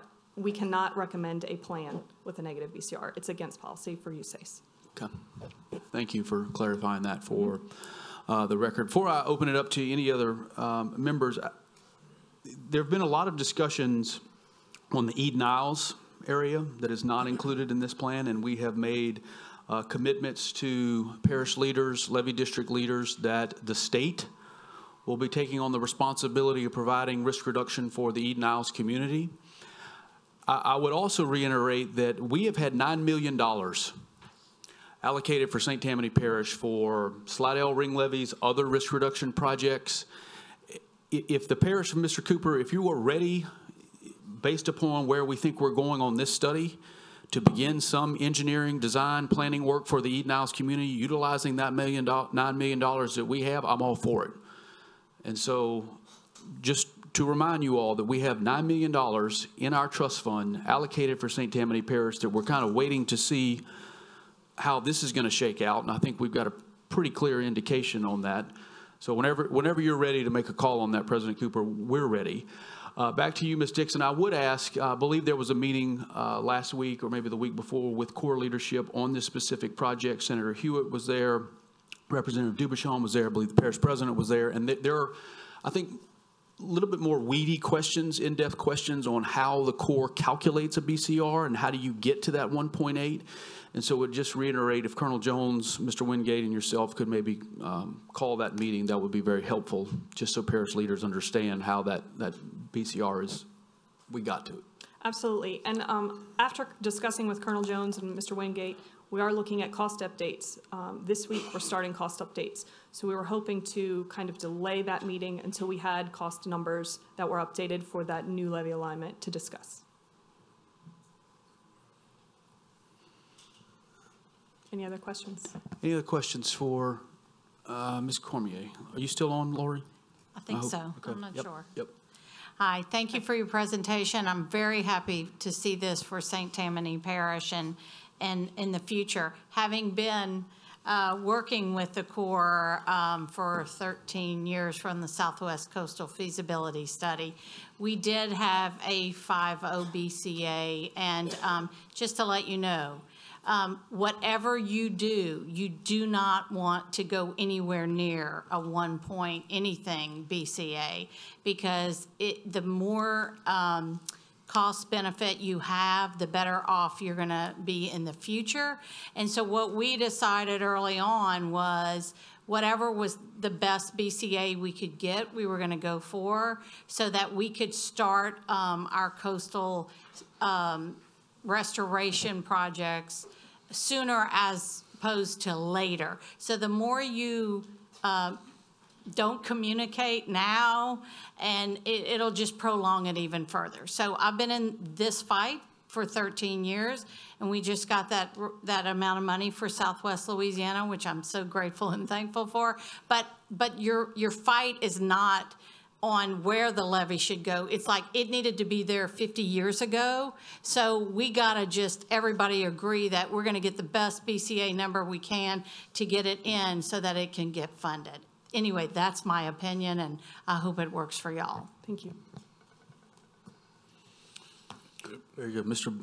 Bourgeois, hold on 1 second here. I'm Dean on this. Mic control. You're Mr. Dean today. Yes, I'm Dean. That's what Councilman we need to tell Dean, you you're what up. our name is. Yeah. Okay, thanks, Chip. A good presentation. I have to say the same thing in a bit to what Laurie says. When we had our Marganza to Golf project, we were sitting at 1.3, 1.4. We never got anybody's attention until we got it to about a 5 on the BCA. So BCA is everything, a low BCA, so whatever you're working towards. My only question would be is, we wound up kind of having to reduce our BCA after the fact. We did an adaptive criteria assessment report, which, because the state was so helpful to us and we were able to continue to put things on the ground, we were able to demonstrate that the process that the Corps was using for pricing wasn't reflecting our particular reality. So my question would be, is there an opportunity possibly for this project, which would love to see come to fruition, to use some of the same things we did after the fact, before the fact in this case? So to look into that adaptive criteria assessment report and see the things we used that showed that our methods that we were proving by working with the state and the locals who worked on this project We didn't need to have some of the cost elements that the core had in it. And I would just suggest that you look at that to see if there's anything you can mine to lower your cost, which immediately runs your BCR up on this without any other changes. You get into changes, I think you guys are, what was it, 30-something into 52? You just need to go. That's what needs to happen here. I don't know the details, and I'm not trying to leave anybody out, but you need to get across that finish line. But if you can do anything right now to improve the BCR, not negatively impacted by bringing anything in, I think that would be it, because 1.8 is good, but I've never seen anything move recently below 2 as you have, and I think that's a very valid point. Thank you. So when we submitted our exemption package, it was to the dollar to the activity. So while I don't necessarily think we would be able to change our path forward for calculating cost right now, it is definitely on the table for PED after authorization. I will say, though, that when we did the calculations for levee alignment shifts or movements, we did use actual costs. For example, we took West Shore Lake Pontchartrain and did what they're using right now to put it on the ground. That was the cost we incorporated, not necessarily the theoretical cost or a high contingency based on what we have to do for cost evaluation. It was boots on the ground, construction cost, real time. So that gives us a level of confidence, at least right now, that we're on the right path. Like I said, that new levee alignment with the 18 miles is going back to cost right now, and we'll see what it comes out with in a few months. It's going to take a couple of months. In addition to the actual construction costs, proved in some geotechnical stuff with a lot of help from the CPRA's geotechnical group, that we could build a smaller levee and get the same impacts and not reduce the cost too. So I would suggest you look again back to the ACAR for that aspect of it. I like the idea that you're using real costs. That's better than where we were as well. Thank you. That's it. Lessons learned from Morganza, right? Hard lessons. So, and Southwest Coastal too. So, Amy, I'm just looking at your timeline once again. So we're looking for a chief's report by May of 2024, which I believe would put us in a prime spot to get this project authorized, which is really what the ultimate goal is an authorization followed by subsequent funding for the WRDA bill in 2024. Do you anticipate utilizing the full timeline of completing the extension, or is there? Yes. I'm always going to ask the question if we can move things to the left a little bit. We appreciate the question. Yeah. We actually, when we went to request the exemption at our very final briefing, our schedule was cut 4 months to hit WRDA. I would hate to push my team, especially with that public review coming up. That's one of the things that's mandated, and a lot of the time periods you're looking at in the full schedule are mandated by policy. So I cannot say that we would skip it. Of course, we would like to, but as of right now, that's about the best we can do. Okay. Last comment I'll make on this, Ms. Dixon, is that I just think, I'll say early and often, I know we're not early, but often and frequent communication with locals on this is important. And so as we continue to move, these meetings at core district headquarters are important, and we just ask that we continue that overall collaboration, coordination with locals on the ground here in St. Tammany. Will do. Thank you. Yep. All right. Any other questions? We're good. Ms. Dixon, thank you. For Mr. Cooper, go ahead. You might have to light my book. Admin 1. There you go. Thank you. I certainly want to thank the Corps, CPRA, St. Tammany, Levee District, and all those involved in developing this plan over the past nearly 3 years. We're at a point where, as we continue to move forward, my goal and my hopes are to have the best plan available with the money that is available in the time that is available to benefit as many of our citizens as possible. This is a parish-wide plan, both structural and non-structural, and please continue forward to include as much as possible to meet the cost-benefit ratio that's needed, as well as benefiting as many of our citizens as possible. Yep. Thank you, Mr. President. Okay, Ms. Dixon, thank you very much. Thank you all today.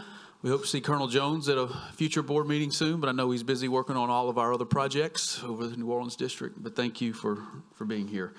All right, members, moving on to agenda item number 10, we're going to get an update on the implementation of the LCA Barataria Basin Barrier Shoreline Feasibility Study Project. That's quite a mouthful. And we're going to get Mr. Darren Lee with CPRA up for this presentation. This is also in your packets, members. Yeah, good morning.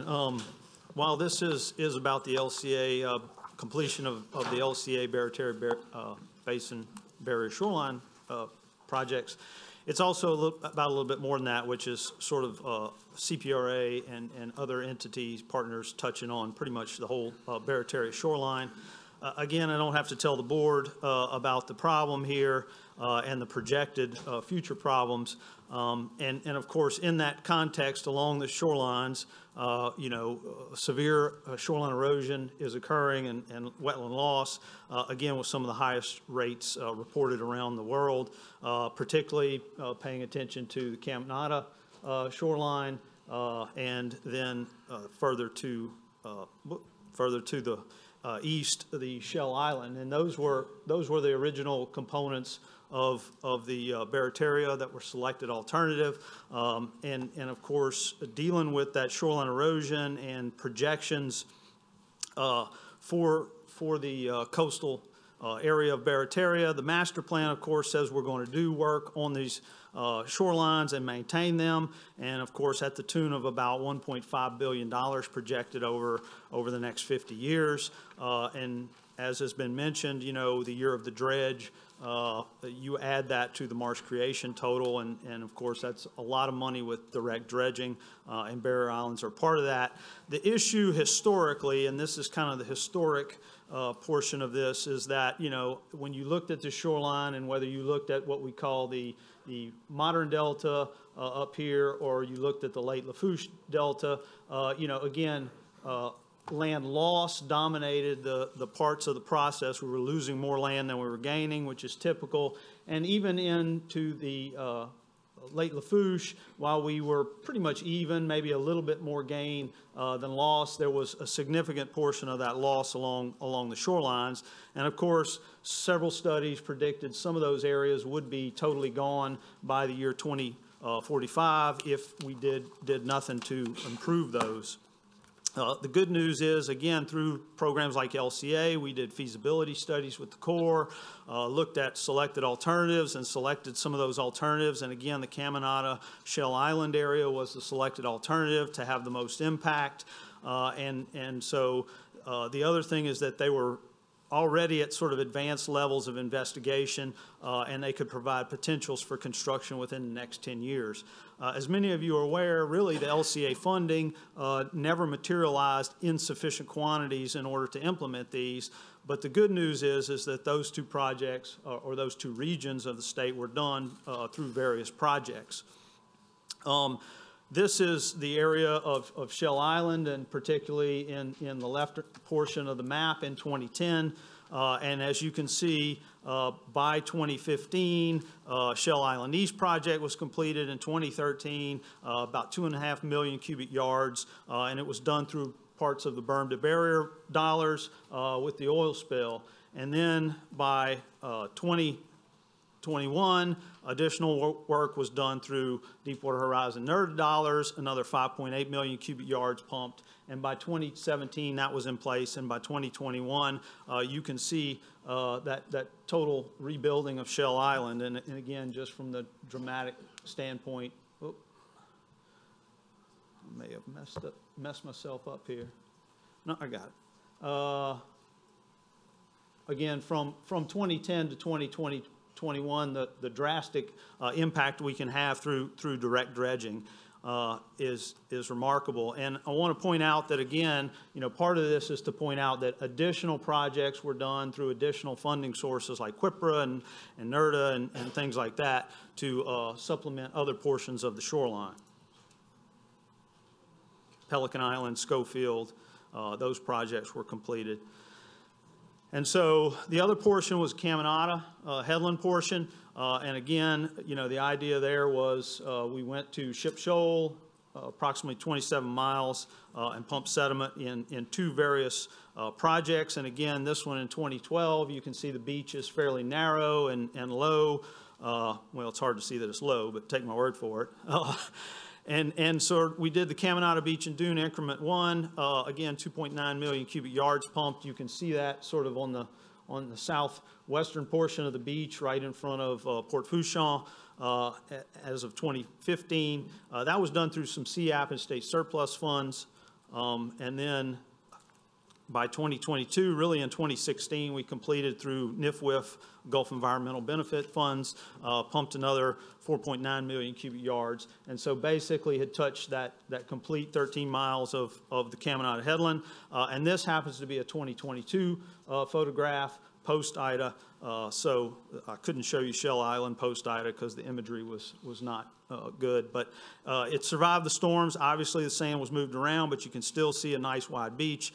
There are, again, some areas of high ground and habitats available, and no breaches in that shoreline with Ida pretty much passing right over it. You also will notice that as part of this, there's a small line back here, which is the containment dike for the Caminada Back Marsh project, which was just completed. This was done through QIPRA funds, and so this is part of why we're here. This is the last piece of those original project design through LCA and selected alternative. And again, it was just completed pumping in October of this year, where we built Back Marsh behind the beaches and dunes. Again, here it is under construction. So you can see the previous Caminada projects that built beach and dune, and then you can see the area for marsh fill that was completed here in October. Again, it got underway in August and was completed by October, and it's mainly offshore sediments, some sands, but mostly silts and clays to produce back marsh. And the idea, again, was to get it at an elevation and a material that would flow into existing wetlands, supplement them, and create new wetlands in between these open water areas. I think the big thing about all of this and the message maybe we're trying to get across is, again, even though this wasn't done during LCA, that money and that effort done in the LCA feasibility studies and the environmental things that went forward were integral to getting these other projects advanced in a fast time period. They helped put those projects on the ground. They sort of made them at the point where, even though the funding didn't materialize through LCA, other funding sources were able to be captured because that existing work that was done and those efforts that were done. In total, when you add all that up, then the other message maybe I'm trying to get across today is that, one program does the feasibility, another does the construction, et cetera, et cetera. NERD is chipping in money to do monitoring on our barrier shorelines for all these projects. And I think that the overall message is that our ability to take these various funding sources, cobble them together, has results for the overall system, particularly within the context of other projects that are being done. So again, the Barataria region, just within its 2006, when we started, has had about 56 million cubic yards pumped in it. And again, you can see, a lot of cubic yards in both the late Lafourche Delta and the modern Delta region being placed along those shorelines. And incidentally, since the 90s, I'll go back older than CPRA, we've pumped almost 98 million cubic yards along the central coastal shoreline of Louisiana and had great results. And the results of that is now, and this is a bit small, but when you look at the modern Delta, you now see that where land loss was dominating land gain up until 2005, land gain is now dominating land loss. In other words, we're overpowering this land loss along this coastal shoreline through a multitude of projects and I guess I won't say a constant, but a stepwise integration of projects over time. And so, we basically are able to take these projections of island disappearance and turn them into longevity into the future. And, you know, I've presented this before, but, you know, this is an indication of, you know, that shoreline erosion that we were seeing, particularly in one section here in Chelan and Bay Joe Wise. You know, we did projects, we moved the shoreline Gulfward, but you'll see that even post-project, many of these sections are still showing shoreline accretion, and that's because we put in this sediment in the system, and that sediment is being moved, and it's benefiting those downdrift areas, and it's making those areas by closing some of these gaps that were in the shoreline here just through natural processes. We basically are maintaining that sediment within the system for longer periods of time, and it's benefiting those shorelines in the long term. You know, things we still need to look at, as everybody said, you know, I'll go down to the bottom, cost benefit. You know, can we do these projects better, make them last longer? Can we do them faster, and can we do them cheaper? And part of that is continuing to look at, you know, these land changes and habitat changes, how we've affected sediment volumes in particular, how much sediment volume we need over time, and do a better job of placing that sediment in the appropriate areas where, again, it's going to have those long-term benefits. And we're continuing to look at that. And part of that is, you know, again, going to this idea that rather than project by project, it's more, you know, combining all these programs, combining all these projects, and having a systemic effect along a piece of shoreline or a region of shoreline. And part of that is when you look in the master plan of 2017 and you kind of look a little bit at what's going on in 2023, you know, the barrier islands we're going to spend $1.5 billion.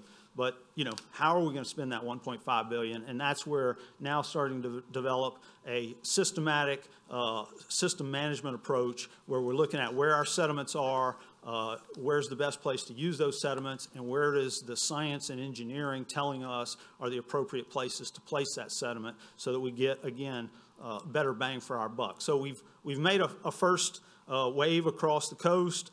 We've placed sediment, again, on every island and every stretch of shoreline, not only in Barataria, but in the Terrebonne Basin. And we've done that since the late 90s. And now the idea is to move us into a more, okay, as we go back and feed these areas of shoreline, how do we, again, do that so that it has the highest impact for the longest period of time for the cheapest amount of money. And with that, I'll just leave that if there's any questions.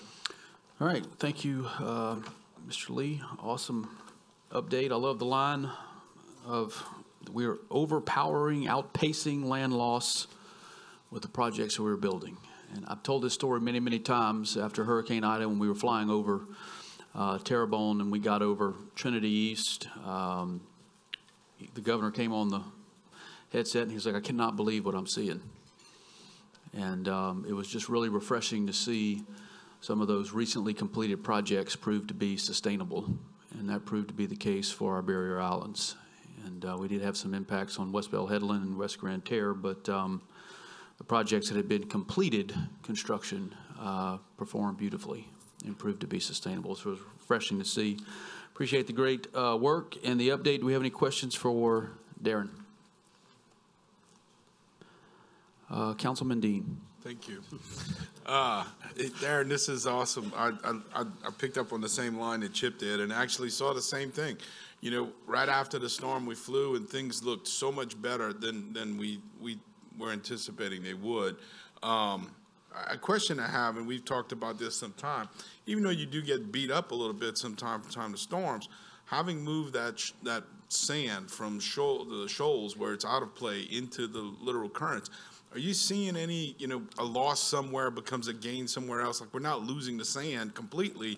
It's actually just moving around a little bit. And I wanted you to maybe talk to that since we've gotten beat up a little bit and it's come back in a lot of ways. Yeah, you know, again, this is what we try to show with this particular slide. So, you know, we do the restoration in these various stretches along the shoreline at slightly different times. And again, we can dramatically move the shoreline outward. But what you see post-construction for a period is that some of these areas, even though we're not adding sand, those areas are continuing to accrete a shoreline. And part of what you see here is that, you know, the sand in this region moves from east to west based on the currents and the wave dynamics. But, you know, basically this section of shoreline is not really accreting that much. It's kind of holding its own, but as the sand moves down, it's continuing these other sections to continue to accrete. And that's, what we constantly say is that just because the sand is not in the same configuration we put it right after construction, doesn't mean it's washed away, doesn't mean it's gone. It's benefiting the system through the long term. Again, this is how barrier islands function. They form through erosional processes. You don't have barrier islands where you have a river building a new delta, right? So, the way barrier islands form is erosion has to happen. And so even though that sand's being moved through the system and benefiting that system. And that's part of, again, going forward, looking at where you put that sand now more judiciously so that it benefits the system for a longer period of time. It just seems like we're reaching that critical mass, having done enough across the coast to where, like you said, we're overpowering things. We've got sand that came from way offshore that's now, it may be moving a little back and forth, but it is still maintaining everything. And I think a couple more years of this and we're going to be in really good shape. Yeah, we have to admit that, again, the way the system works, eventually that sand will make it out of the system, right? But, it still has the ability, based on placement and how you place it and where you place it, having the greatest impact for the longest period of time. Things like we started building marshes out of sand behind barrier islands. Now we've gone to more muds and clays. Now we're going back to a little bit more sand. And part of that is learning these lessons of as it erodes, if your whole back marsh is made out of mud, your sediment budget, the amount of sand in the system reduces because now you don't have that sand being released into the flow. So again, all of those things are tweaking how we're doing these designs and these restorations. But part of that is all, again, going back to, we've touched on everything. We've sort of built all these dunes and high pieces of land. So now, what changes do we make as we go forward? Maybe we don't have to build all that high dune. Maybe we just have to put sand in the system and let it move. So So is it typical that it moves from east to west? no. It depends on where you are on the coast. In some places it moves from west to east. Some places it moves to east to west. From Mississippi River to Chapel, that area? No. So like, in fact, Caminada, there's what we call a nodal point where the waves come around the river, sticking out in the Gulf of Mexico, and it bends the waves, and the waves in the middle of Caminada push sand toward Grand Isle, push some towards Terrebonne. So again, it just depends on where you are. And then it switches back again when you get in this section of the coast where it starts to move east to west. So, we see sand move east to west, and we see it move west to east in this section, and then we see it start moving east to west again. It's all based on the configuration of the waves and how they move. Thank you, Mr. Digo. Z, you good? And Bill kind of asked the question I wanted to ask, but considering that, is there a way, knowing that there is going to be this literal drift, to feed the system that you may not necessarily, have to use at the expense of an island to be able to introduce that sediment? Can we look at, and are we considering options to maybe just feeding the literal drift system? Yeah, I think, when you look at West Bell Pass, and again, it was heavily impacted by Ida, but even in the original design of that, we had what we called a feeder berm where, we know the sand in that section moves from again, sort of east to west. And the idea was we're building that shoreline, but we're also putting a supply of sand in there that the waves will impact and move along that coast. Caminada is a perfect example of, we did all this work and made that continuous shoreline, and now, we may be better off just going to that nodal point on a cyclical basis, and rather than spending a lot of money shaping and grading all of this sand with bulldozers and creating sort of the habitats that we needed, now we just put sand at that nodal point and let it go in both directions. And, it could potentially be much cheaper and much more economical to do that. You're saying you're considering that, or you're actually trying to put a project together to do that? I'll just say all I know is we're considering it. Okay. Strongly considering? Strongly considering it. I'm strongly considering it, for what that's worth, Z. But, no, I think when you look at the BISM program, which is, again, sort of making these structured decisions on now where do we go, where are our priorities, what is the data showing us is the most critical area to start supplementing, and how's the best way to start supplementing it. I think that's where these things are going to get more nailed down. So, again, just as a example, you know, we went through this process in a very sort of high level last year, where we started, you know, putting in what we thought were critical areas, and the areas that we thought were critical were, you know, ended up being areas that other programs picked up and started looking at projects. And so I think we'll continue that process and refine that process and come to a point where, you know, on some basis shorter than a master plan basis, we will be putting these priority areas out there and what are the best approaches to do that. And I think, again, those approaches are going to be high on the consideration. Okay, thank you. Okay, any other questions for Mr. Lee? All right, thank you, Darren, for being here today. Appreciate the update. Moving on to, I'm sorry, Mr. Hidalgo.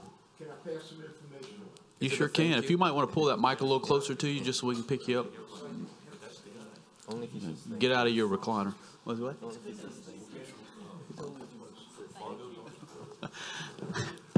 Now?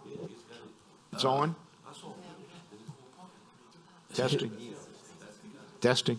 I think, yeah, you're on. Well, you're, Okay. this is staff too, I think. Okay. All right, just to pass some information on. Yes, sir. Mr. Bourgeois asked about that product. You got it? Okay, it's just for everybody's information. It's called IBS Engineered Products, and it's distributed by Northwestern Power Equipment Company, and they store those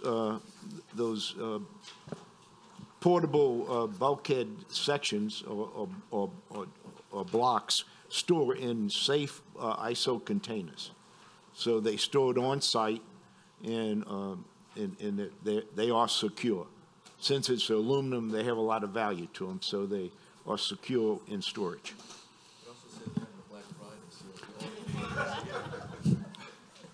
It's a Black Friday sale, according to Representative Wright. They're not cheap.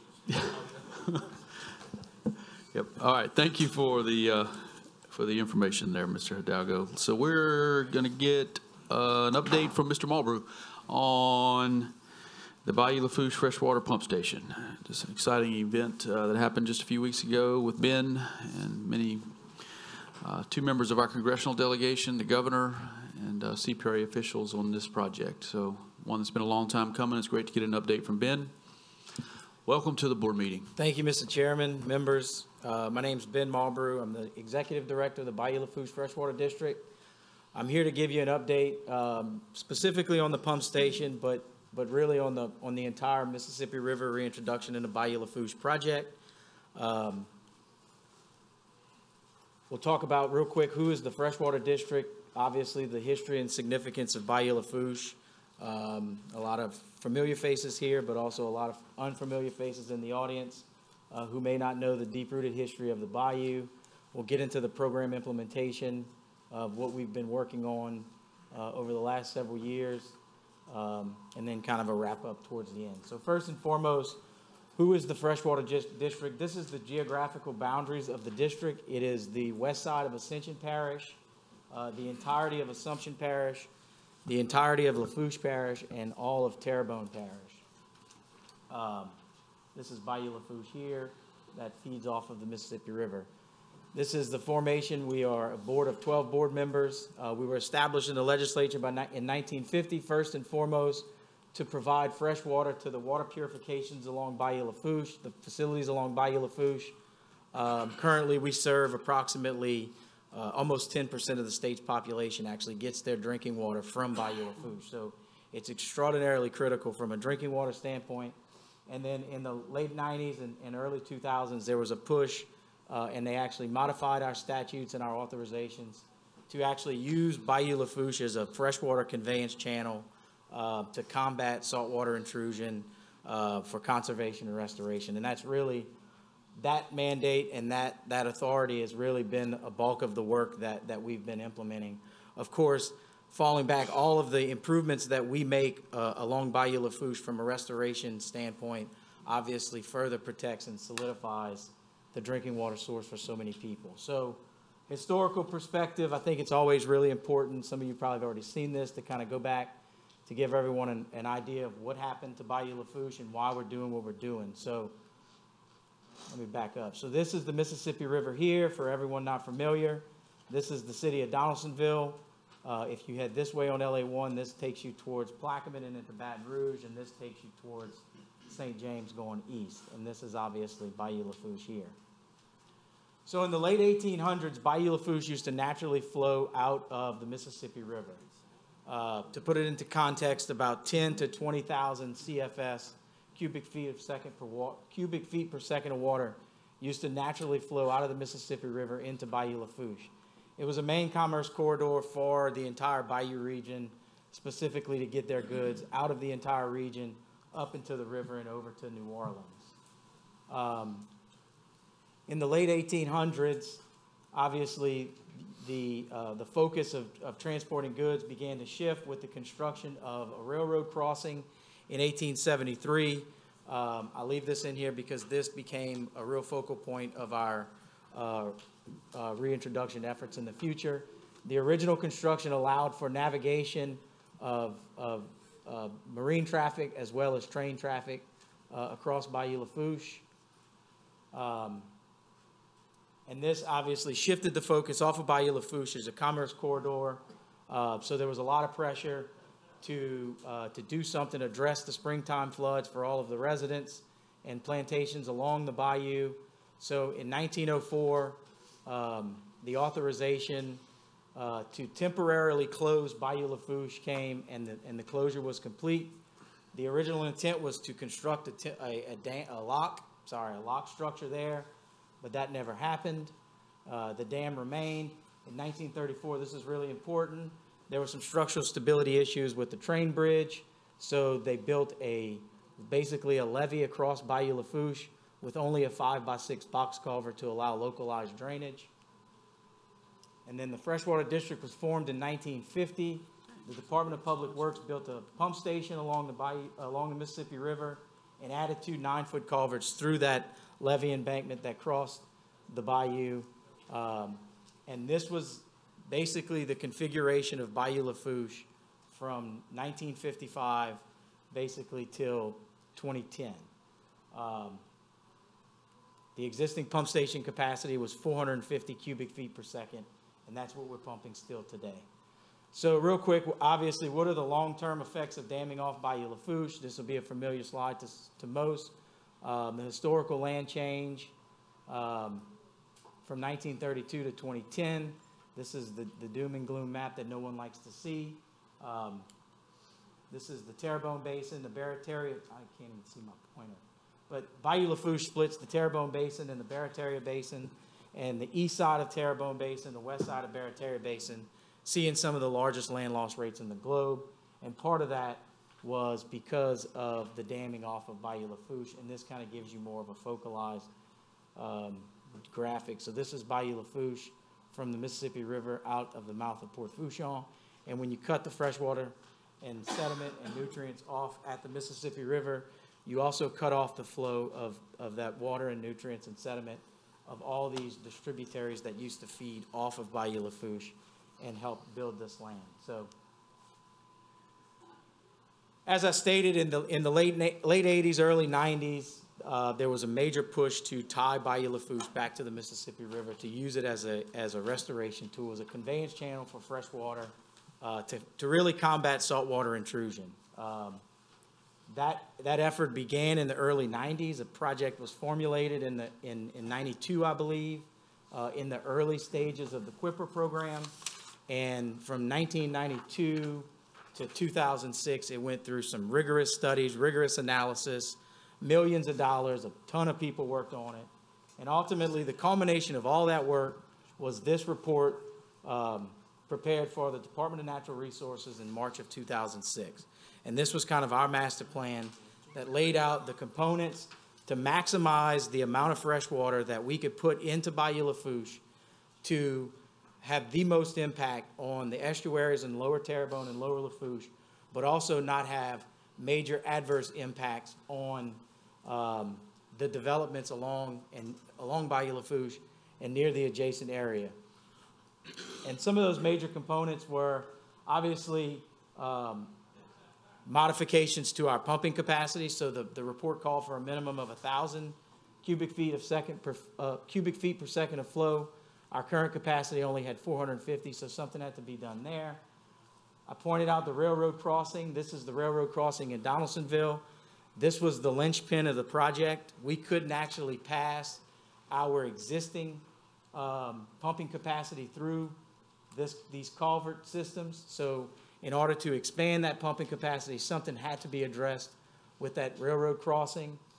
There was a weir constructed in 1970 in the city of Thibodaux to preserve water surface elevations for water plants and sugar mills. That structure itself had some damming effects, and it called to be removed. Of course, from 1904 to 2006, there were a lot of natural but mostly man-made processes that changed the actual cross-section of the bayou, inhibiting its ability to convey additional fresh water. So a substantial amount of channel dredging had to be done, approximately 30 miles from Donaldsonville down to Thibodaux. And then some strategically located water control structures had to be placed along the bayou, not only to be able to shut the channel off for environmental events that brought in salt water, but also in other events where our pumping capacity was actually reduced, we could close these structures off and create basically a reservoir in the bayou for the water plants. So that's a real quick history. In 2010, that report was completed in 2006, kind of got put on the shelf for a while, and then Hurricane Gustav came and was kind of the aha moment for the freshwater district in the state that we really needed to start implementing some of these programs and projects. And the first project that we started implementing was the channel dredging, which was initiated immediately after Hurricane Gustav and went from Donaldsonville down to Belrose, and then we extended that project down to Napoleonville. This kind of just is, there's nothing really sexy or exciting about a channel dredging project. I saw someone from Weeks Marine here, so they probably get really excited about it. But the way we implement these projects is we utilize neighboring agricultural fields, and with the suction dredge, we dredge Bayou Lafourche, and we pump that material into the neighboring agricultural fields, and the farmers are really excited about it. To understand kind of how constricted that channel had gotten, this is that railroad crossing in Donaldsonville. This is Bayou Lafourche here. This is the size of the channel before dredging was initiated. This is kind of during dredging. You can see some of the operations going on there. And then you can see kind of what the channel cross-section looked like, or the channel section looked like post-dredging. So greatly increasing the size of the channel and the ability to push more fresh water in there. This project, Union Pacific Railroad crossing, was really the linchpin in the entire program. While not very big in size, not very big in cost, relatively speaking, without addressing this issue just below, this is about 3/4 of a mile below downstream from our actual pump station. Without addressing this issue, then all of the rest of the program was for naught. If we couldn't pass our existing pumping capacity through the previous drainage structure. So if we couldn't address this, then there was absolutely no need to expand our pumping capacity. This is what that structure, that crossing looked like before. This is actually looking downstream. Those are the two culverts that the Department of Public Works added, and that's the existing one that the railroad put in the 30s. This is kind of a more recent view, and then this is what it looked like post-construction. And to compare that view to what it looked like before, this is actually both looking upstream. So this project here not literally and figuratively blew everything open for us. Now we can pass as much water as we needed. There was nothing stopping us except what has become our most limiting resource, which was money. So we continue to push forward on implementing our other programs. This kind of gives everyone an idea of the size of that channel. This is just below that railroad crossing, and this is that same area. This is where that picture was taken before. So this completely changed the function of the freshwater district. We were able to finally pump at full capacity, and the bayou started to take on a transformation.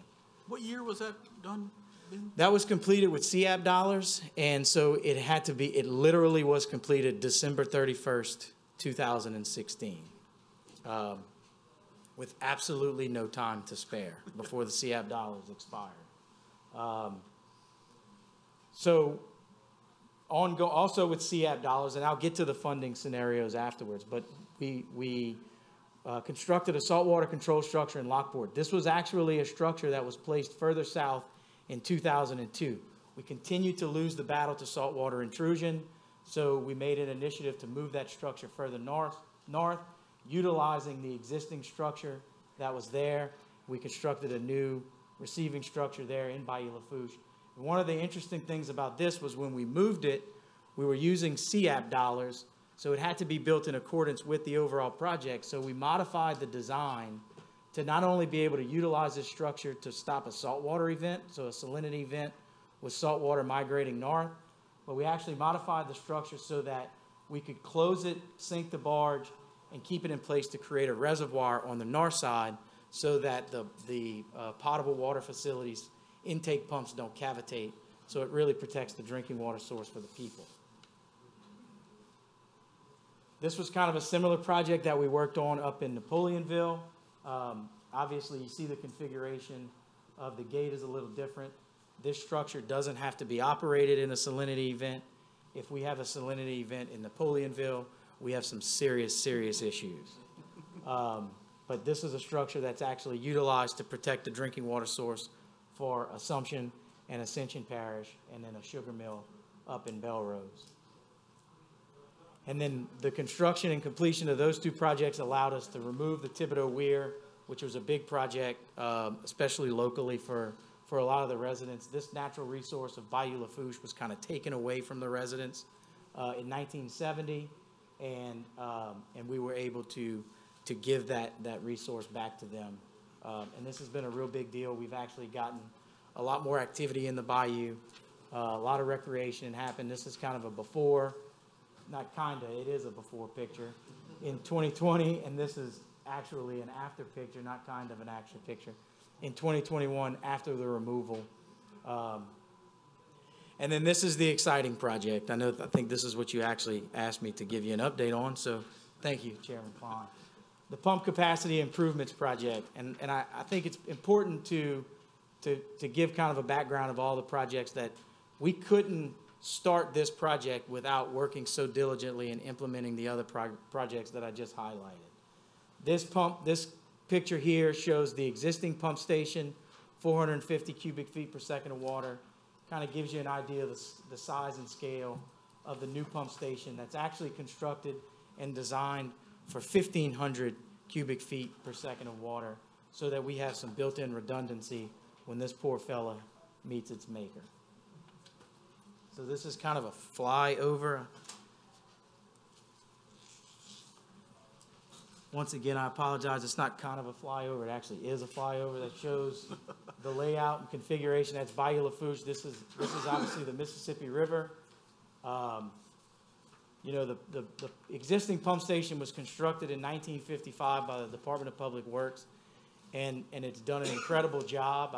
I would argue that it's probably far outlived its serviceable life.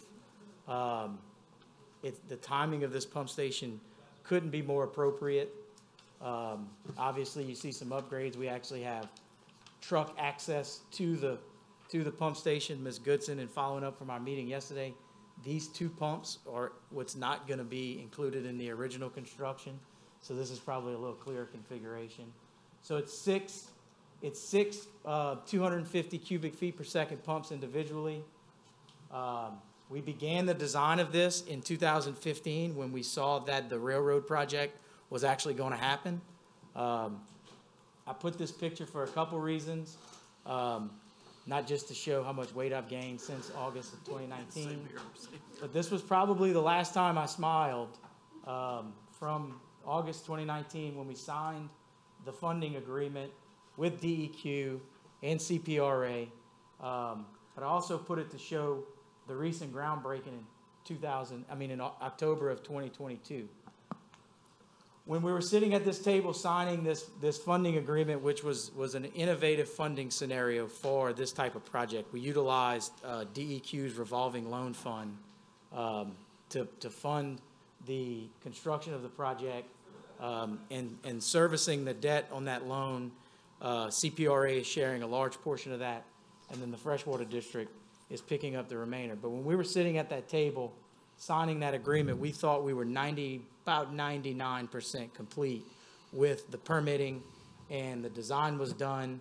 And if you read the full press release, you'll see that we were anticipating going to construction in the coming months, early that following year. And little did we know, we were about to embark on a 2 to 2.5 year permitting process wrap up as part of our 408 that deals specifically with Section 106 of Section 404 of the Section 408 permission, which specifically deals with the National Historic Preservation Act, okay? And this was one of the longest, most grueling and stressful processes that I've ever been through, and hopefully never have to go through again. One of the things I probably need to update on my history is actually the building of Fort Butler. So Bayou Lafourche, when it naturally flowed out of the Mississippi River, was the site of a historic Civil War fort and battle. And because of its presence there, it put us into this Section 106 review, in addition to historic downtown Donaldsonville.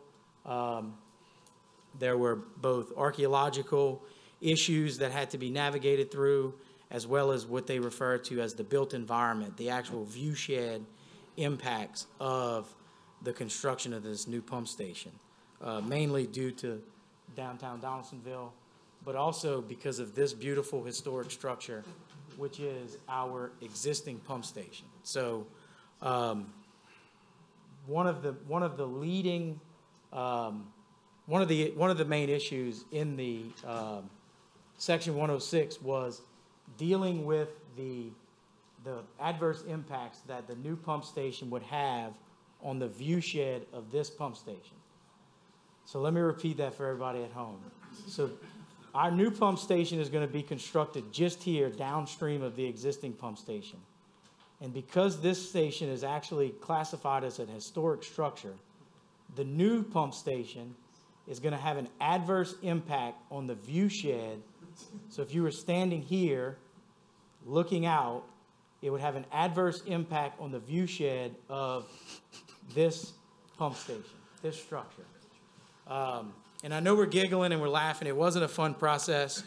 2.5 years we went through this, navigating how to address the impacts of this and the archaeological components of the site. I got to be careful, but I certainly have an opportunity to have a mic, and I may never have an opportunity to say it again. Our way. That's absurd, okay? It's absurd, it's not acceptable, and we shouldn't have to have gone through that process. Sorry, we should have had to go through that process. It's the law. It shouldn't have taken that long, okay? And with the time that it took for us to do that happy little picture of me, Chip, Brent, and Dr. Brown, we had $65 million, which we thought could cover the cost of that pump station. That delay pushed us past COVID, past Ida.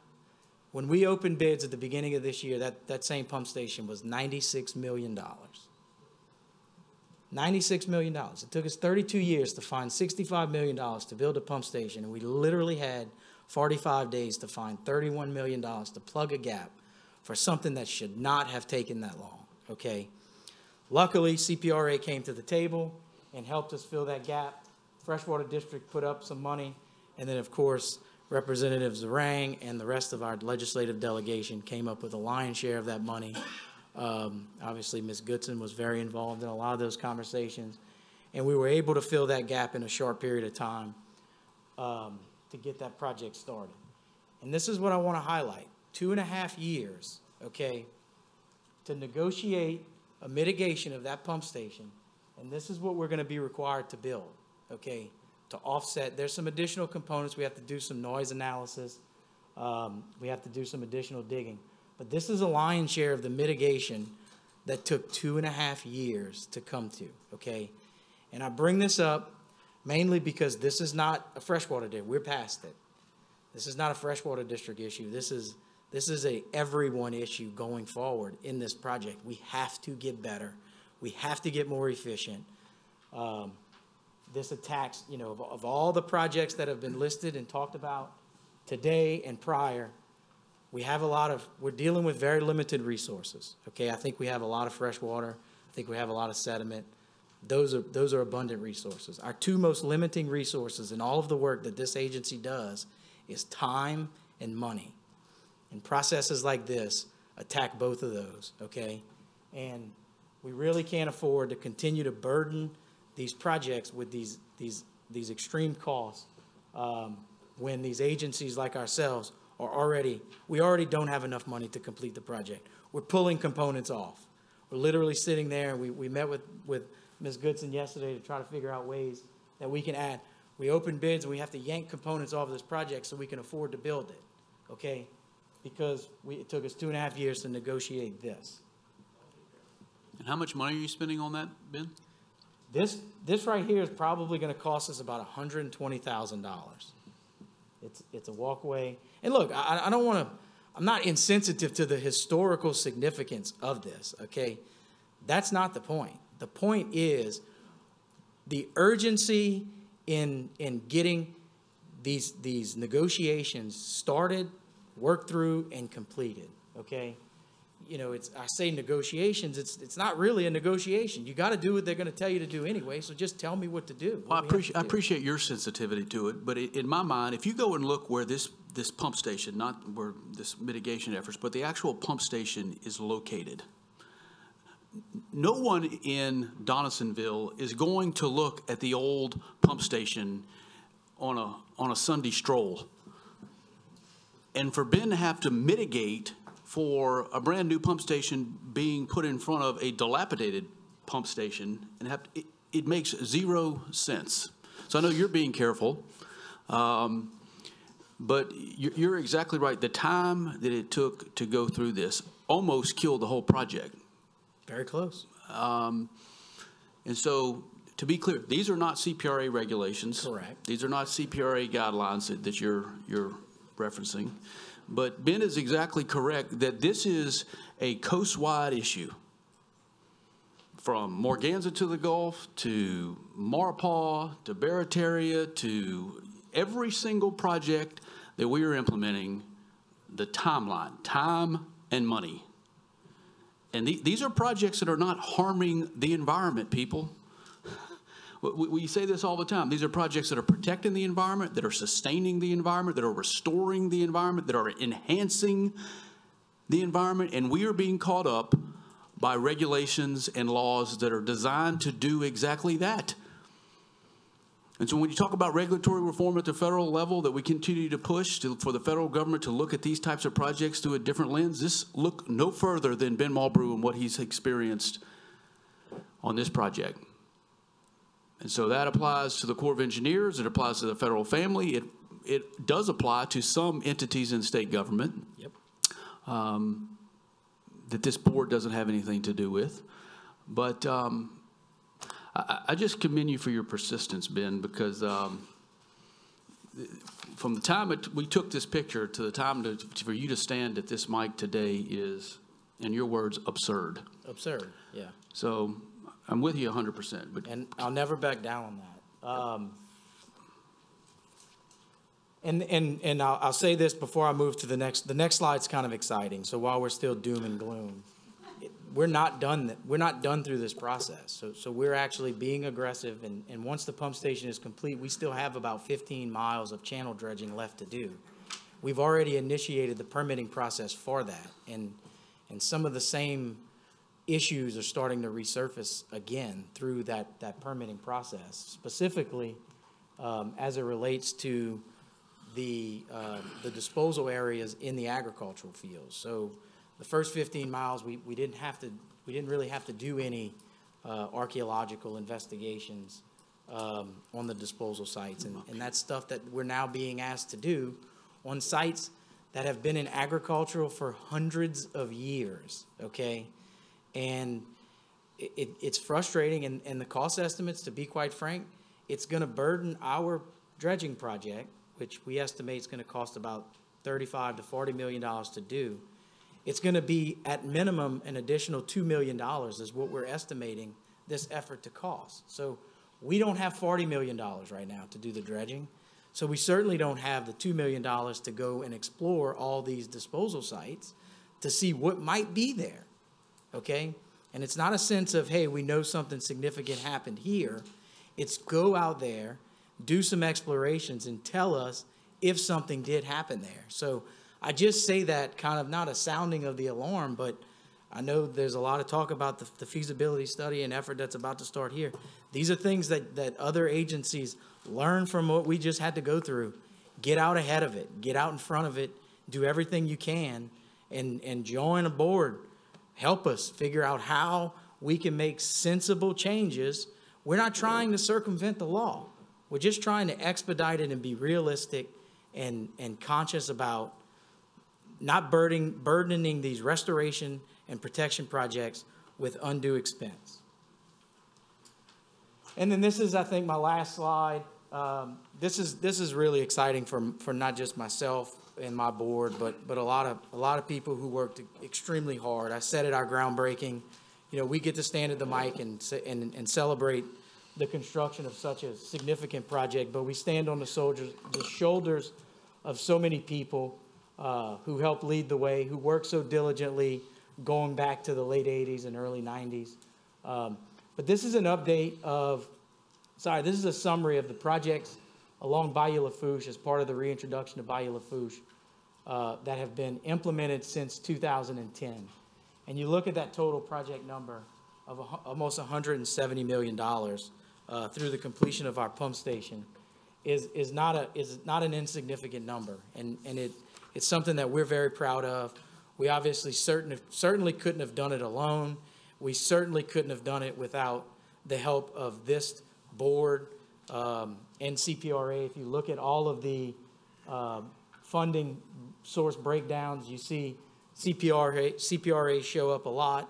Obviously, the state legislature has been a champion along with us in a lot of these projects, but also, you know, the cooperation that we've worked so hard and gotten from our neighboring parishes, our neighboring municipalities, to get these projects moving forward and implemented has been a major accomplishment for my board, and it's something that we're very proud of. So thank you all for your support.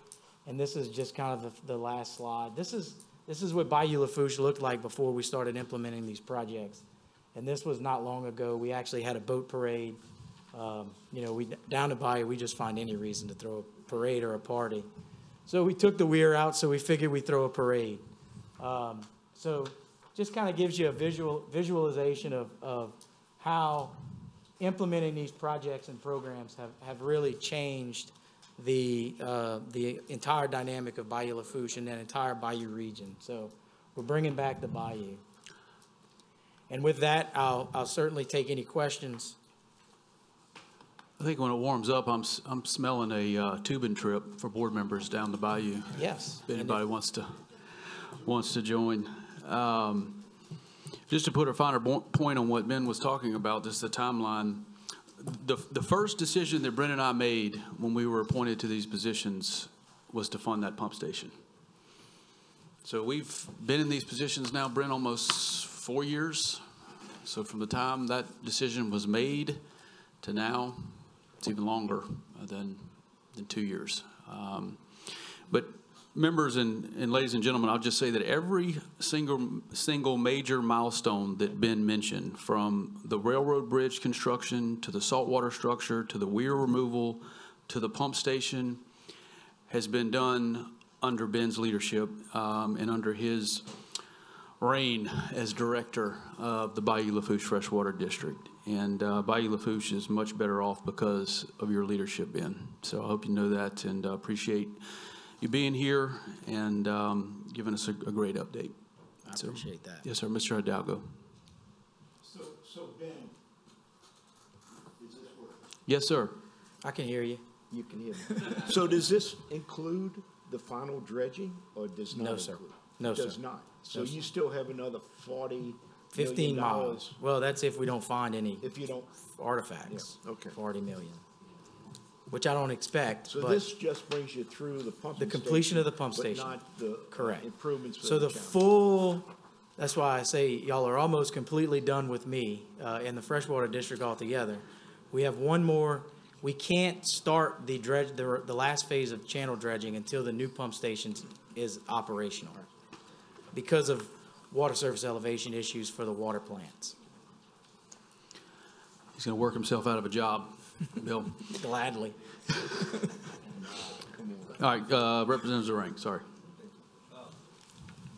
Not to mention the environmental benefits you were talking about that impact or should have been considered, but the fact that over 400,000 people depend on this for potable water in industry, which is ridiculous. So I guess what you're saying, it's not kind of like absurd, it's absolutely absurd is what Yes, you're sir. saying. Yes, sir. I understand. My question in the dredging that was completed and what you're doing now, you've increased the capacity somewhat, right? Correct. You were able to do that. Correct. And one of the issues was sedimentation near the pump site. Are you seeing any of that with the new dredging and the increased pumping capacity? Yeah, so in the original design of the dredging cross-section, there was actually, as I stated from the beginning, the aim of this project from a restoration standpoint is it's not a land building diversion, right? So it's strictly a freshwater diversion that's going to combat saltwater intrusion and hope to preserve and conserve what's there and what we hope to build by other means and methods.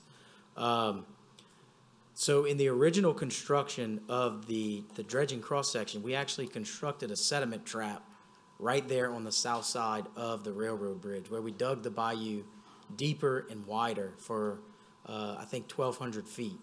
And the intent of that is to trap a majority of that sediment. So the heavier stuff that we slow it down a little bit so it settles out there and we can handle a majority of our sedimentation issues right there in the first mile. And what we do is every 5 or 6 years, we will bring in a small suction dredge that area and actually pump it back into the river. We would love to use it for obviously other uses. It's just, it's 80 miles away from where it actually needs to be. Mm-hmm.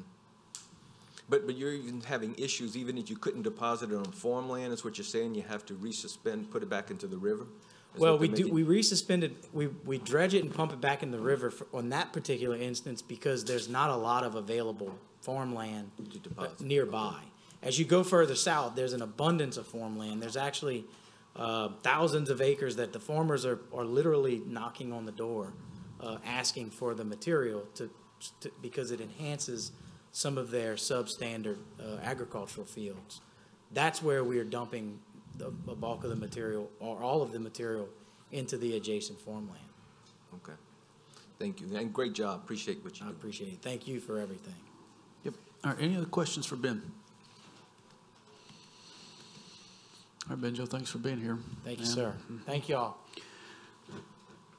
All right, members, we're going to get an update from two of our federal partners, Emily Thornton with NOAA and Miss Mary Josie Blanchard with the Department of Interior. I'm also going to call up Mr. Mel Landry at this time to get an update on the Gulf Corps and Tribal Youth Conservation Corps. I know that Mel is going to, I believe, introduce Emily, but before Miss Mary Josie comes up, I'm going to read her introduction here, but just make note, members, that these are two agencies that are very involved in the TIG, that have oversight of the BP oil spill restoration dollars.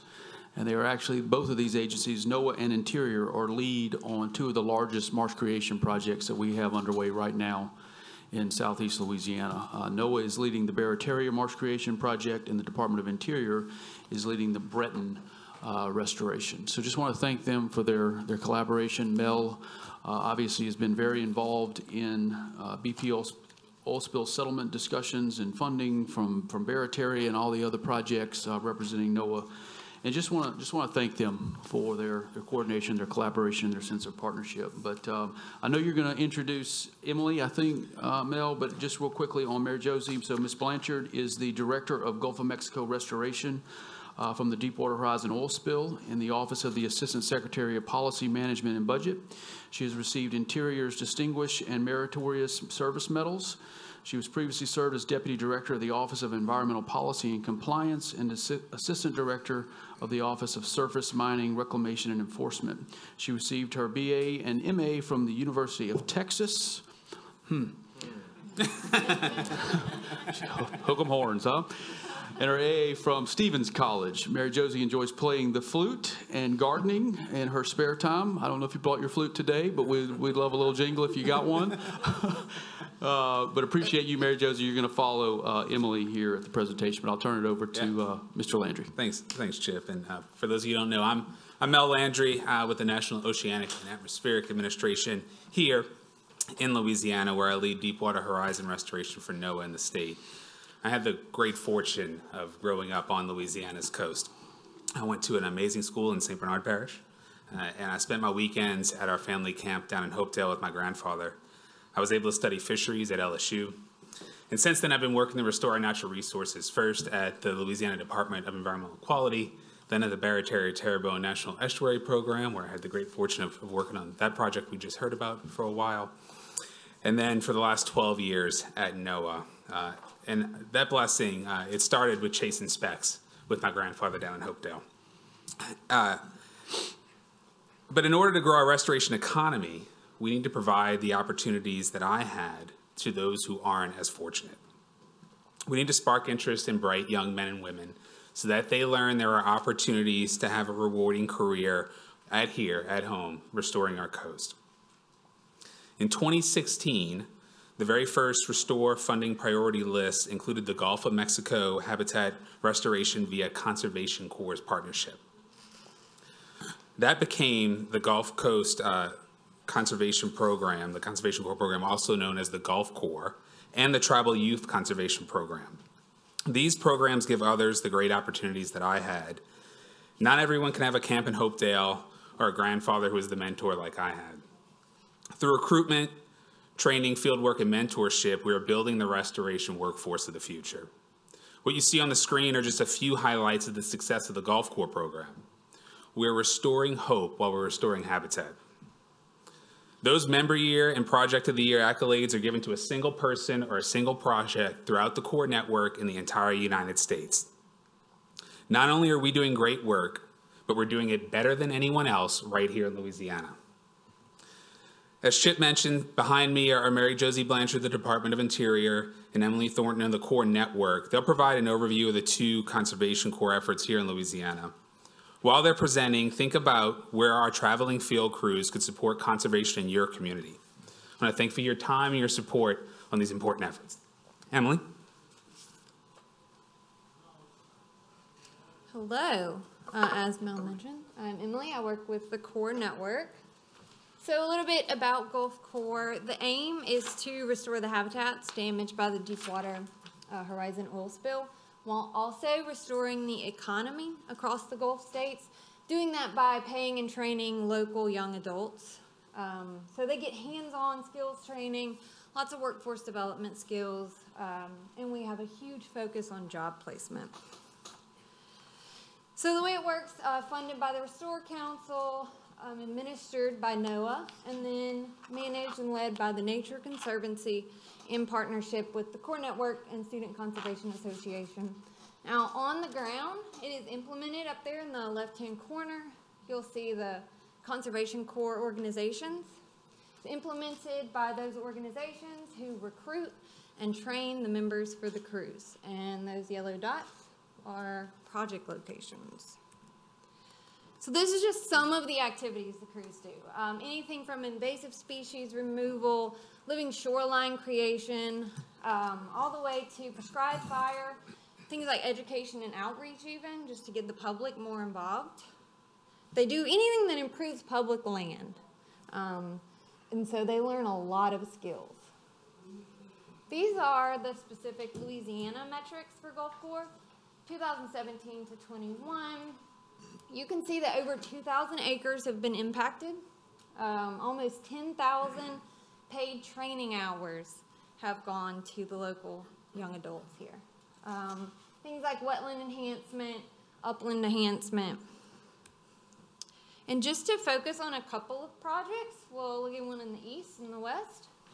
The first one is the Big Branch Marsh Stewardship Project. So this was very ecological based. This was a 4-year project. One of the really great things they did here, one of their big focuses, was the red cockaded woodpecker nest protection.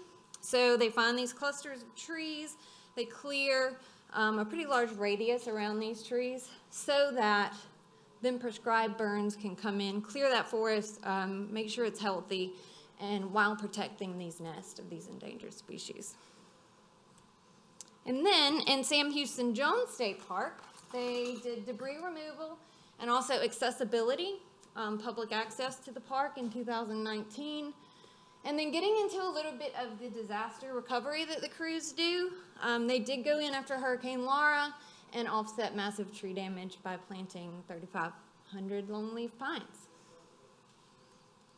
And one of the things that really sets Gulf Corps apart is the training that these members get. This is top-notch training. Things like S212, S130, 190, these are globally recognized certifications that you almost have to work with a federal agency to be able to get. So Gulf Corps is offering these trainings to members. They get things like GPS and monitoring techniques. That's becoming very prevalent today. First aid certifications with CPR. And then one of the last things I'll mention about the training is the workforce development. So this is what the Corps Network leads.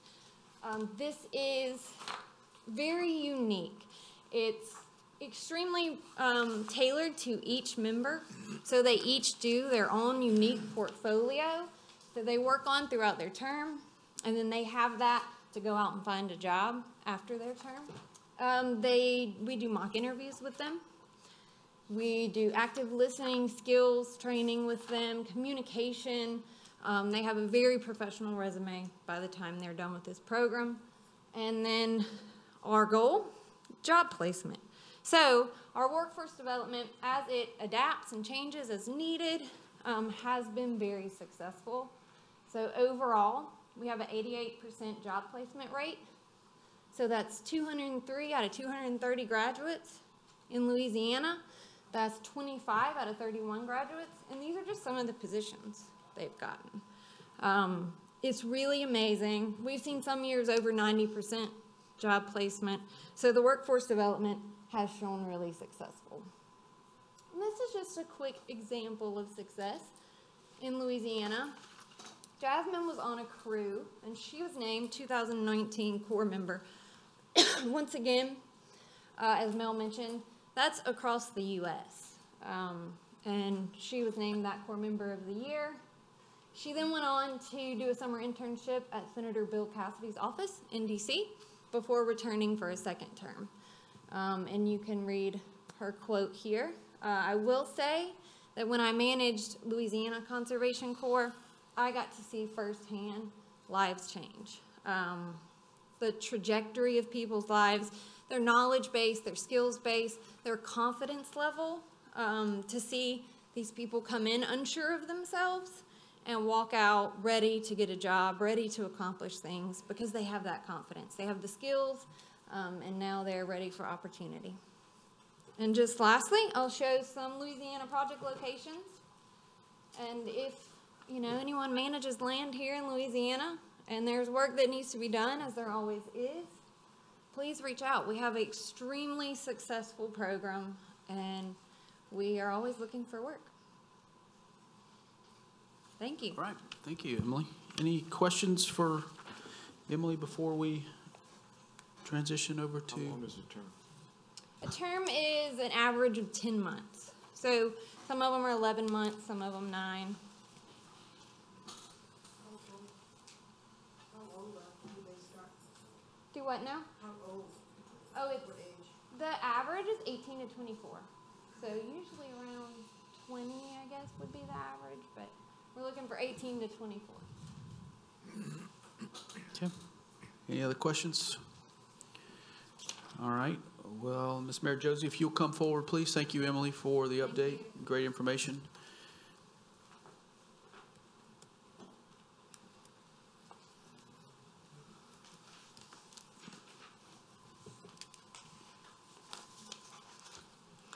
Well, I've got to say, there's a lot going on in Louisiana, and no surprise to the people in this room, but it's really an impressive, a lot of things that have been occurring.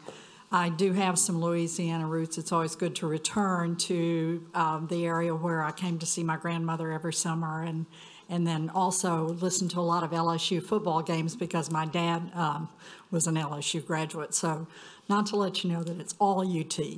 So anyway, I've thoroughly enjoyed working with the people in Louisiana. They've been great, you know, and both in Restore and in NERDA. And so that's been a real advantage. And thank you, Chairman Klein, for having me here today. I'm so pleased to be able to meet with you and be able to talk about our Tribal Youth Conservation Corps. And unlike the one that was just discussed with Noah, they were paired together. We are actually deal with high school students. And so, and these are done by the tribes, and you know, the tribes design their own programs on this. We take the responsibilities of tribal responsibilities of government-to-government consultation, as well as supporting the tribe's desire to live in harmony with nature and sustainability. And at the same time, we think it's very important that the tribe be able to develop their own programs that meet the unique needs and culture. The tribes have great programs for their participating high school students. The programs concentrate on skill building and youth education for natural resources, and we think it's very beneficial use of the Restore funds. And so we certainly thank well, Chip in particular, for voting for this. So the tribal program was approved by the Restore Council members in the first funded priorities list. 5 tribes took place, as you can see up there. The only Louisiana tribe at that point was the Chitimacha.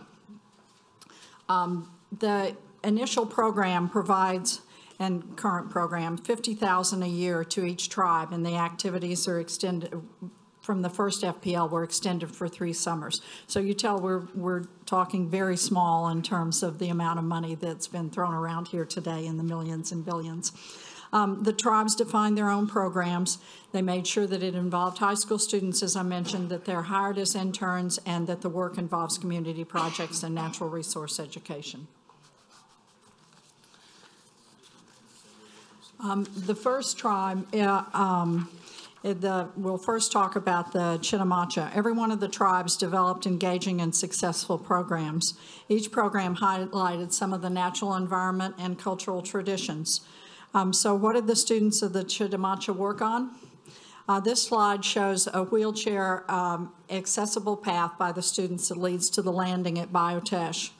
You probably know where Biotesh is. It runs along the tribe's reservation and is west of the Atchafalaya. Biotesh has cultural and historic significance for the tribe because of its snake-like shape, and it was named after a legendary snake that was fought by the Chitimacha. In another example of the Chitimacha, the students worked on a project of the cultivation of river cane. And this is a native bamboo that the Chitimacha used for their traditional baskets. And so they relocated river cane from where it was growing on private property to an area where it could serve more as a resource. And the resident gave permission for this to occur. And as you know, Louisiana is not known for its cold summers. So it was hot out there, and these plants have extensive root systems and heavy clumps that can create new plants. So they transplanted this river cane. It was put to good use and subsequently made to baskets. Another example of what the Chitimacha learned was the tribal education, which dealt with river cleanup. And basically, they learned the importance of their drinking water in the Atchafalaya and Biotesh. The river intake system of Biotesh is pictured here on the the slide, and it's a way to protect and respect these resources. They collected trash from the riverbanks and also the open water. There was also another Louisiana tribe and that was able to come in when we were asking for extended money. We worked with the Coushatta to be able to add them to these list. And after the FPL program was approved, they were more than willing to fill out all the paperwork to be a grantee. As you can see in the picture, this is Holly Beach in Cameron Parish, was hard hit in August of 2020. And basically, this is an area that the Coushatta want to be able to do a re-veg project in the future, but they've gotten a much slower start given COVID and everything else. So, but they are starting to work. There was a special project that they did work on. The tribe was able to partner with USDA to get a lot of good information from the Soil and Water Conservation Gulf Coast Soil and Water Conservation Authority, provided its expertise on natural resources. And they learned about coastal erosion, the importance of shorebird nesting habitat, and also native and dune and beach restoration cultivation techniques. And this knowledge was able to be employed in their restoration and re-veg along Rutherford Beach in Creole. They actually planted 4,000 plants in one day, and that's a good example of what they learned to be able to do. There are 3 different species that they have learned, were able to plant. And as you can see on this slide, the proud Coushatta tribe, our members were very excited about what they were able to accomplish. And they were able to help reduce coastal erosion and provide valuable nesting habitat for shorebirds. Just to give you a summary of the project, the youth could participate in restoration, but it also educated them. There were 5 tribes initially, with the Chitimacha and the Coushatta joined when we asked for the extending funding. Basically, the outcomes are the improvements in the Gulf Coast tribal communities, conservation and employment experiences for the tribal youth, and tribal youth education, not only in natural resources, but also in the cultural heritage. We're very pleased with the opportunities for the tribal youth in this program. Given the newness of this program, the graduates are just beginning to be able to either study in college for those that go on, or be able to go forward in terms of job pursuits. We've heard that tribal members say they consider this one of the most important projects that they've been able to go forward in, and they seem really pleased about it. Louisiana has been a leader in not only deep water restoration, but in also contributing to natural and cultural resources education. And we appreciate what it's been able to do in terms of its tribal member youth. I want to thank Chip and Bryn and Chris Barnes and Brian Lancina and Mari Chatelier for all their support. And thank you very much. Yep, thank you, Mary Josie. I remember in the early days of the Restore Council, under the initial FPL, I think is where this was first included. And I know everyone doesn't have the, we'll call it a privilege of serving on the Restore Council and hearing some of those discussions. But you know, there's a lot of different ideas, there's a lot of different projects, a lot of different initiatives that are discussed in those meetings. And it's just really refreshing to see all of those long, hard discussions actually result in pictures of things being done with the funding that was put in place for this effort. So just commend you and your continued push for this at the Department of Interior. So thank you for everything. And Mary Jo's, look, as I said in her bio, she is leading Interior's efforts for the entire Gulf of Mexico restoration. And so she is heavily involved in a lot of other things just besides this. But just appreciate a great update from you and the department, as well as Noah from Mel and Emily. So yeah. Thank you. Any questions for Mary Josie on this? And I love this program, so I'm happy to spend the time to talk about it. Very good. So, Questions? Okay, well, thank you Okay. for the update. And let's see here. Also, just should give a shout out to staff, as Mayor Josie just mentioned Brian, but Chris Barnes and Maury Chatelier in our office are very instrumental in the restore funding and all BP settlement efforts. So thank you all as well. Moving on, last agenda item of the day, as always, is we're going to get a federal update from our good buddy Neil McMillan. Do not go yet. If you recall at the last board meeting in St. Bernard, I may have slipped in a slide. Neil is an Ole Miss graduate, so I slipped in a Go Tigers slide into his presentation. So a couple things have happened since that last board meeting. We helped y'all get to Atlanta. Yeah, you have not been recognized yet, sir. So LSU beat Ole Miss. LSU beat Alabama. Alabama beat Ole Miss. So Neil, welcome back to the board meeting. Just want everybody to know that Neil had a birthday on Monday, and I mess with Neil because I really like the guy, and he does a really, really good job representing CPRA in the governor's coastal office in D.C. with all of the federal efforts that we have underway. So welcome back to the board meeting, Mr. McMillan. Thanks now, for that. Now you may proceed. At least we could beat Auburn, so that was something. Well, great. Well, before I get into what I hope is a fast and positive update on the RISE Act, last night Governor Edwards released an executive order marking the one-year anniversary of the infrastructure bill passing, as well as detailing a commitment to help get greater access to small businesses, minority businesses, women-run, veteran-owned, disadvantaged businesses, as well as working with community partners. And so I'd love to work with Inger to send y'all that press release and that initiative. And I'm confident that CPRA, we've already been in lots of discussions on that. So that's a good thing. And then another thing that's kind of surrounding these RISE Act discussions are how we use these dollars to help local communities, especially disadvantaged areas. So it was great seeing President Cooper show how Paris lays them out, but also these master plan meetings or conversations, whether formal or informal, we've been able to point to that as something built in that allows lots of input, which is a good thing that not all Gamesa states have in place. So kind of cool how we're using what y'all put into process to advocate for our legislation. So we'll highlight a couple things on how it supports building, and then also the score and what that could mean for the RISE Act. Have this slide just to remind folks that we have a Senate and House version, and I'm focused on the RISE Act today because that's where the significant interest is.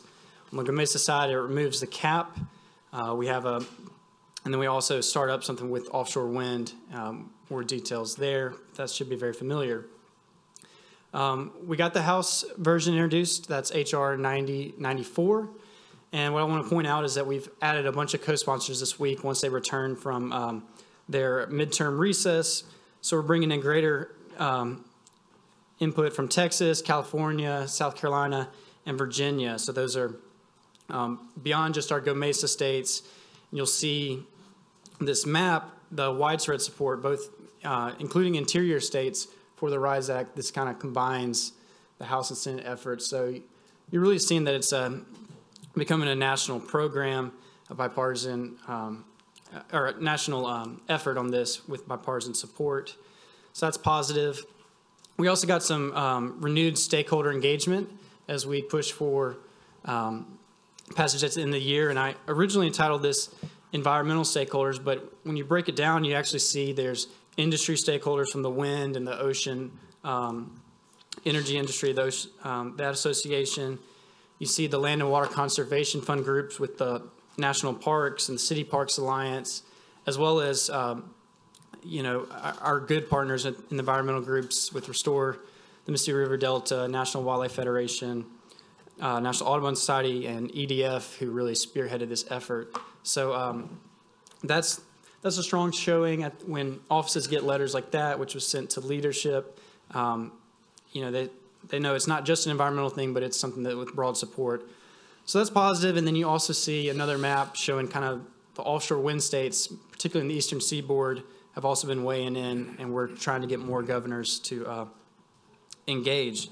Just to point out, Neil, those entities that are listed on that slide were not on the Coastal Act previous. bill that was attached to the Great American Outdoors Act that are now issuing letters of support for the RISE Act. Yes, there's a Point being that the momentum behind this legislation is growing, not just from a state, not just from industry or from your typical cast of characters, but also from the environmental community as well. That's right. We didn't want to put forward a usual suspects letter that if you only have like, if you have under 10, that's kind of a weak letter, but 20 is very strong. We're pleased to see that. And we also really appreciative of the Lower Ninth Ward Center for Sustainable Engagement and Development, which really kind of showing that this has a local impact. And that was a significant get. And we want to continue to work with all sorts of groups on how GOMESA can help our full range of Louisiana communities. So that's positive, and I think it's well received, and we're using it to get people to up this on their priority list. So that's kind of some of the emergency support, but we also got a score, which is a great sign that we are in the game of passing this year. The Congressional Budget Office gets hundreds and hundreds of requests for what's the financial impact to the federal treasury from this legislation. They prioritize stuff based off leadership interest. And so Chairman Manchin asked for a score. The congressional leadership affirmed that this was something they were considering and they needed to know. And as you'll see in the bottom right corner, the budget analysts determined that as of November 7th, this would be an $11.6 billion impact to the Treasury. So that's our score. Now that's obviously a big bill. That shows why we need so much effort. And it's kind of a hard thing to do. You usually want to reduce your score or eliminate it entirely. But for something like revenue sharing, which basically every dollar that's moved is scored because it leaves the Treasury and goes to the states, it's going to have something. So we always knew there was a score.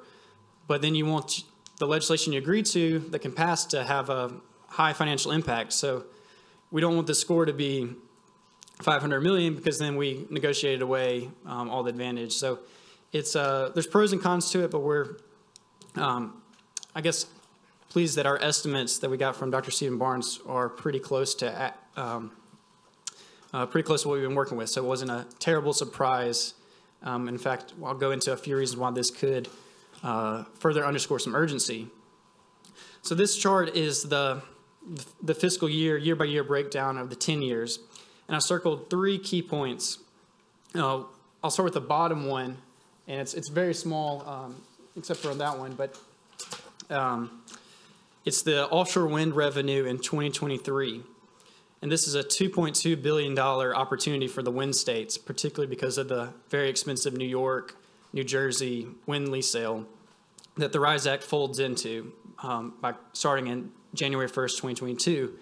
So this is a very large portion of their whole score, like almost half of it over 10 years.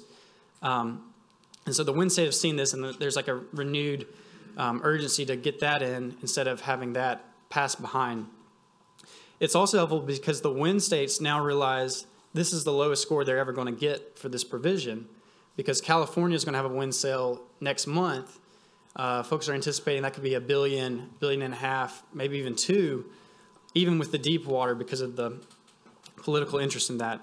So there's kind of like our GOMESA side, we realize this is as small as it's going to be score-wise. The wind states are getting a renewed urgency too, which certainly helps. But isn't that, Neil, and sorry if you're going to say this, isn't that because on the wind lease sale, the majority of the revenue is going to be up front on the actual bonus bids, on the lease sale itself? And so as opposed to GOMESA on the oil and gas revenue sharing, more of the revenue comes from the actual royalty from the production side of oil and gas production. And so just thinking through this is, as I mentioned in the first agenda item, is that if we have a lease sale in June of 2023, next year, how incredible would it be to have this bill passed by the end of the year during the lame duck, to where the state is positioned to receive revenue sharing from the lease sale that will occur in June of 23. So I'm sure that there's rules and regs that have to be promulgated by federal agencies, but if this is the law of the land, correct me if I'm wrong, in December, there would be revenue sharing for that lease sale in June? That's correct. It would go in immediately into effect, and basically the Department of Interior would have to come up with a way to measure the distance to the coastal shoreline and divvy it up, similar to the way they do GOMESA. So it's seen that that's largely a GIS and math question, so that should be accomplished. So if it happens in a fiscal year, the following fiscal year, we'd expect to see it dispersed. And that's a good point, too, on the upfront cost, which is something we've emphasized because folks are not proposing to put a royalty tax onto the megawatts generated from wind. It's really about securing, bidding to secure the top site. That's the really lucrative part of it. And so that is a difference in why wind needs to be kind of taken at the very front end because they're auctioning off the best spots first, and so people want to get rolling with that. And then on the top line is the oil and gas GOMESA eligible estimates, and on the left-hand side, what I circle is that there is a score next year from removing the cap. And so what that means is that the Congressional Budget Office realizes that we're hitting the cap next year, and as you see, from henceforth. So if we can get this provision done this year, we avoid the situation of having the cap limiting our percentage. So this would be wonderful, logical timing of removing the cap. And so that's something we're trying to emphasize with the other GOMESA states, that this will start hitting us next year if you don't go all in. And then I circle on the far right-hand side, kind of 2032, which is when our restore dollars go away. It looks like the cap removal would be worth about $1.4 billion for the 4 Gulf states. So, if we maintain 44% of that, it as in Louisiana, that would make up a big part of that. And then you've probably already seen this score per source chart in green. GOMESA states writ large would be about $5 billion from this cap removal. That's obviously shared out for Louisiana. The math kind of equals out to about 2.1 billion over 10 years, which is a little higher than we anticipated. Sequestration will take a little bit out of that, but it was good to see that was largely consistent. And we're breaking out the Land and Water Conservation Fund because we don't want people to erroneously assume that we're taking that as well. We want to show that that's going to the other states. And then you see the rest of the numbers. So I guess one of the big takeaways is that this is very timely from a wind, from a GOMESA point of view, and still very valuable, which is great to see confirmation. And then I guess to further underscore that this cap removal needs to happen right now is Department of Interior released a press release this month saying that $21 billion in fiscal year 22 dollars were shared, which kind of shows the benefits of revenue sharing from the rising prices. The West Texas Intermediate kind of ranges between $70 to $114 over this year per barrel. And you see circled is the GOMESA offshore, 924 million is the overall point of view, and they'll work and analyze and divvy it up over the next few months. But you see, we're only 76 million away from the cap there, and that's without leasing. That is just from production and higher prices as well as the rents. So if they renew the leasing as the Inflation Reduction Act kind of directs them to, and we're getting production, and if prices stay in the similar ballpark, the cap is going to matter from here henceforth. So it seems like it's all coming together, and hopefully we are able to be successful. And that concludes my presentation. All right, Neil, thank you. We're just so close on this. And so, I'm just looking at this board. I mean, we've got Mr. Scott Burke, who obviously represents a particular basin on the board, but he's a member of the West Bank Industrial Association. West Bank Business and Industry Association. Those are the types of entities that we need to have putting pressure, and I'm just using you as an example, Scott, I'm not just calling out WBIA, but other organizations that are across South Louisiana, across the Gulf, we have got to keep the pressure on between now and the end of the year for this. And so as I mentioned at the beginning of the meeting, this is our first time in St. Tammany, so Renee, I'm looking at you. If there are Rotary clubs or chambers of commerce or any other entities, associations here that can get in this game to make calls to Cassidy, to Kennedy, there's a companion bill in the House that several other coastal members are sponsoring. We just can't let up. So there's a revenue sharing coalition that was established at the state level that's Gulf Coast. We've expanded our reach into other coastal states across the country, but we've got to keep our foot on the throttle on this thing. And so engagement from the ground up, from the grassroots level is certainly going to help for this. So Renee, I would just lean on you and any entities here that we could get letters of support or calls to the congressional delegation. If anybody has relationships with legislators or congressmen, congresswomen in Texas, obviously their delegation is huge and can move the needle on this. We would just ask your continued involvement on this effort. Great. And to that point, we can provide draft letters, talking points, contacts, emails, what have you. There's been a lot of work here, and so if you got the idea, we could turn it on pretty fast. Yep, because a good portion of these dollars go to local parishes as well, not just to the state. Thank you, Neil. Always very good updates. Keep the pressure on all fronts, and look forward to future updates from you. Members, I do not have any public comment cards at this time. Is there anybody in the public that would like to address the board, make a brief public comment? No? Members, I'm being told that I believe there's lunch in the side room for members if you want to grab a lunch before you leave.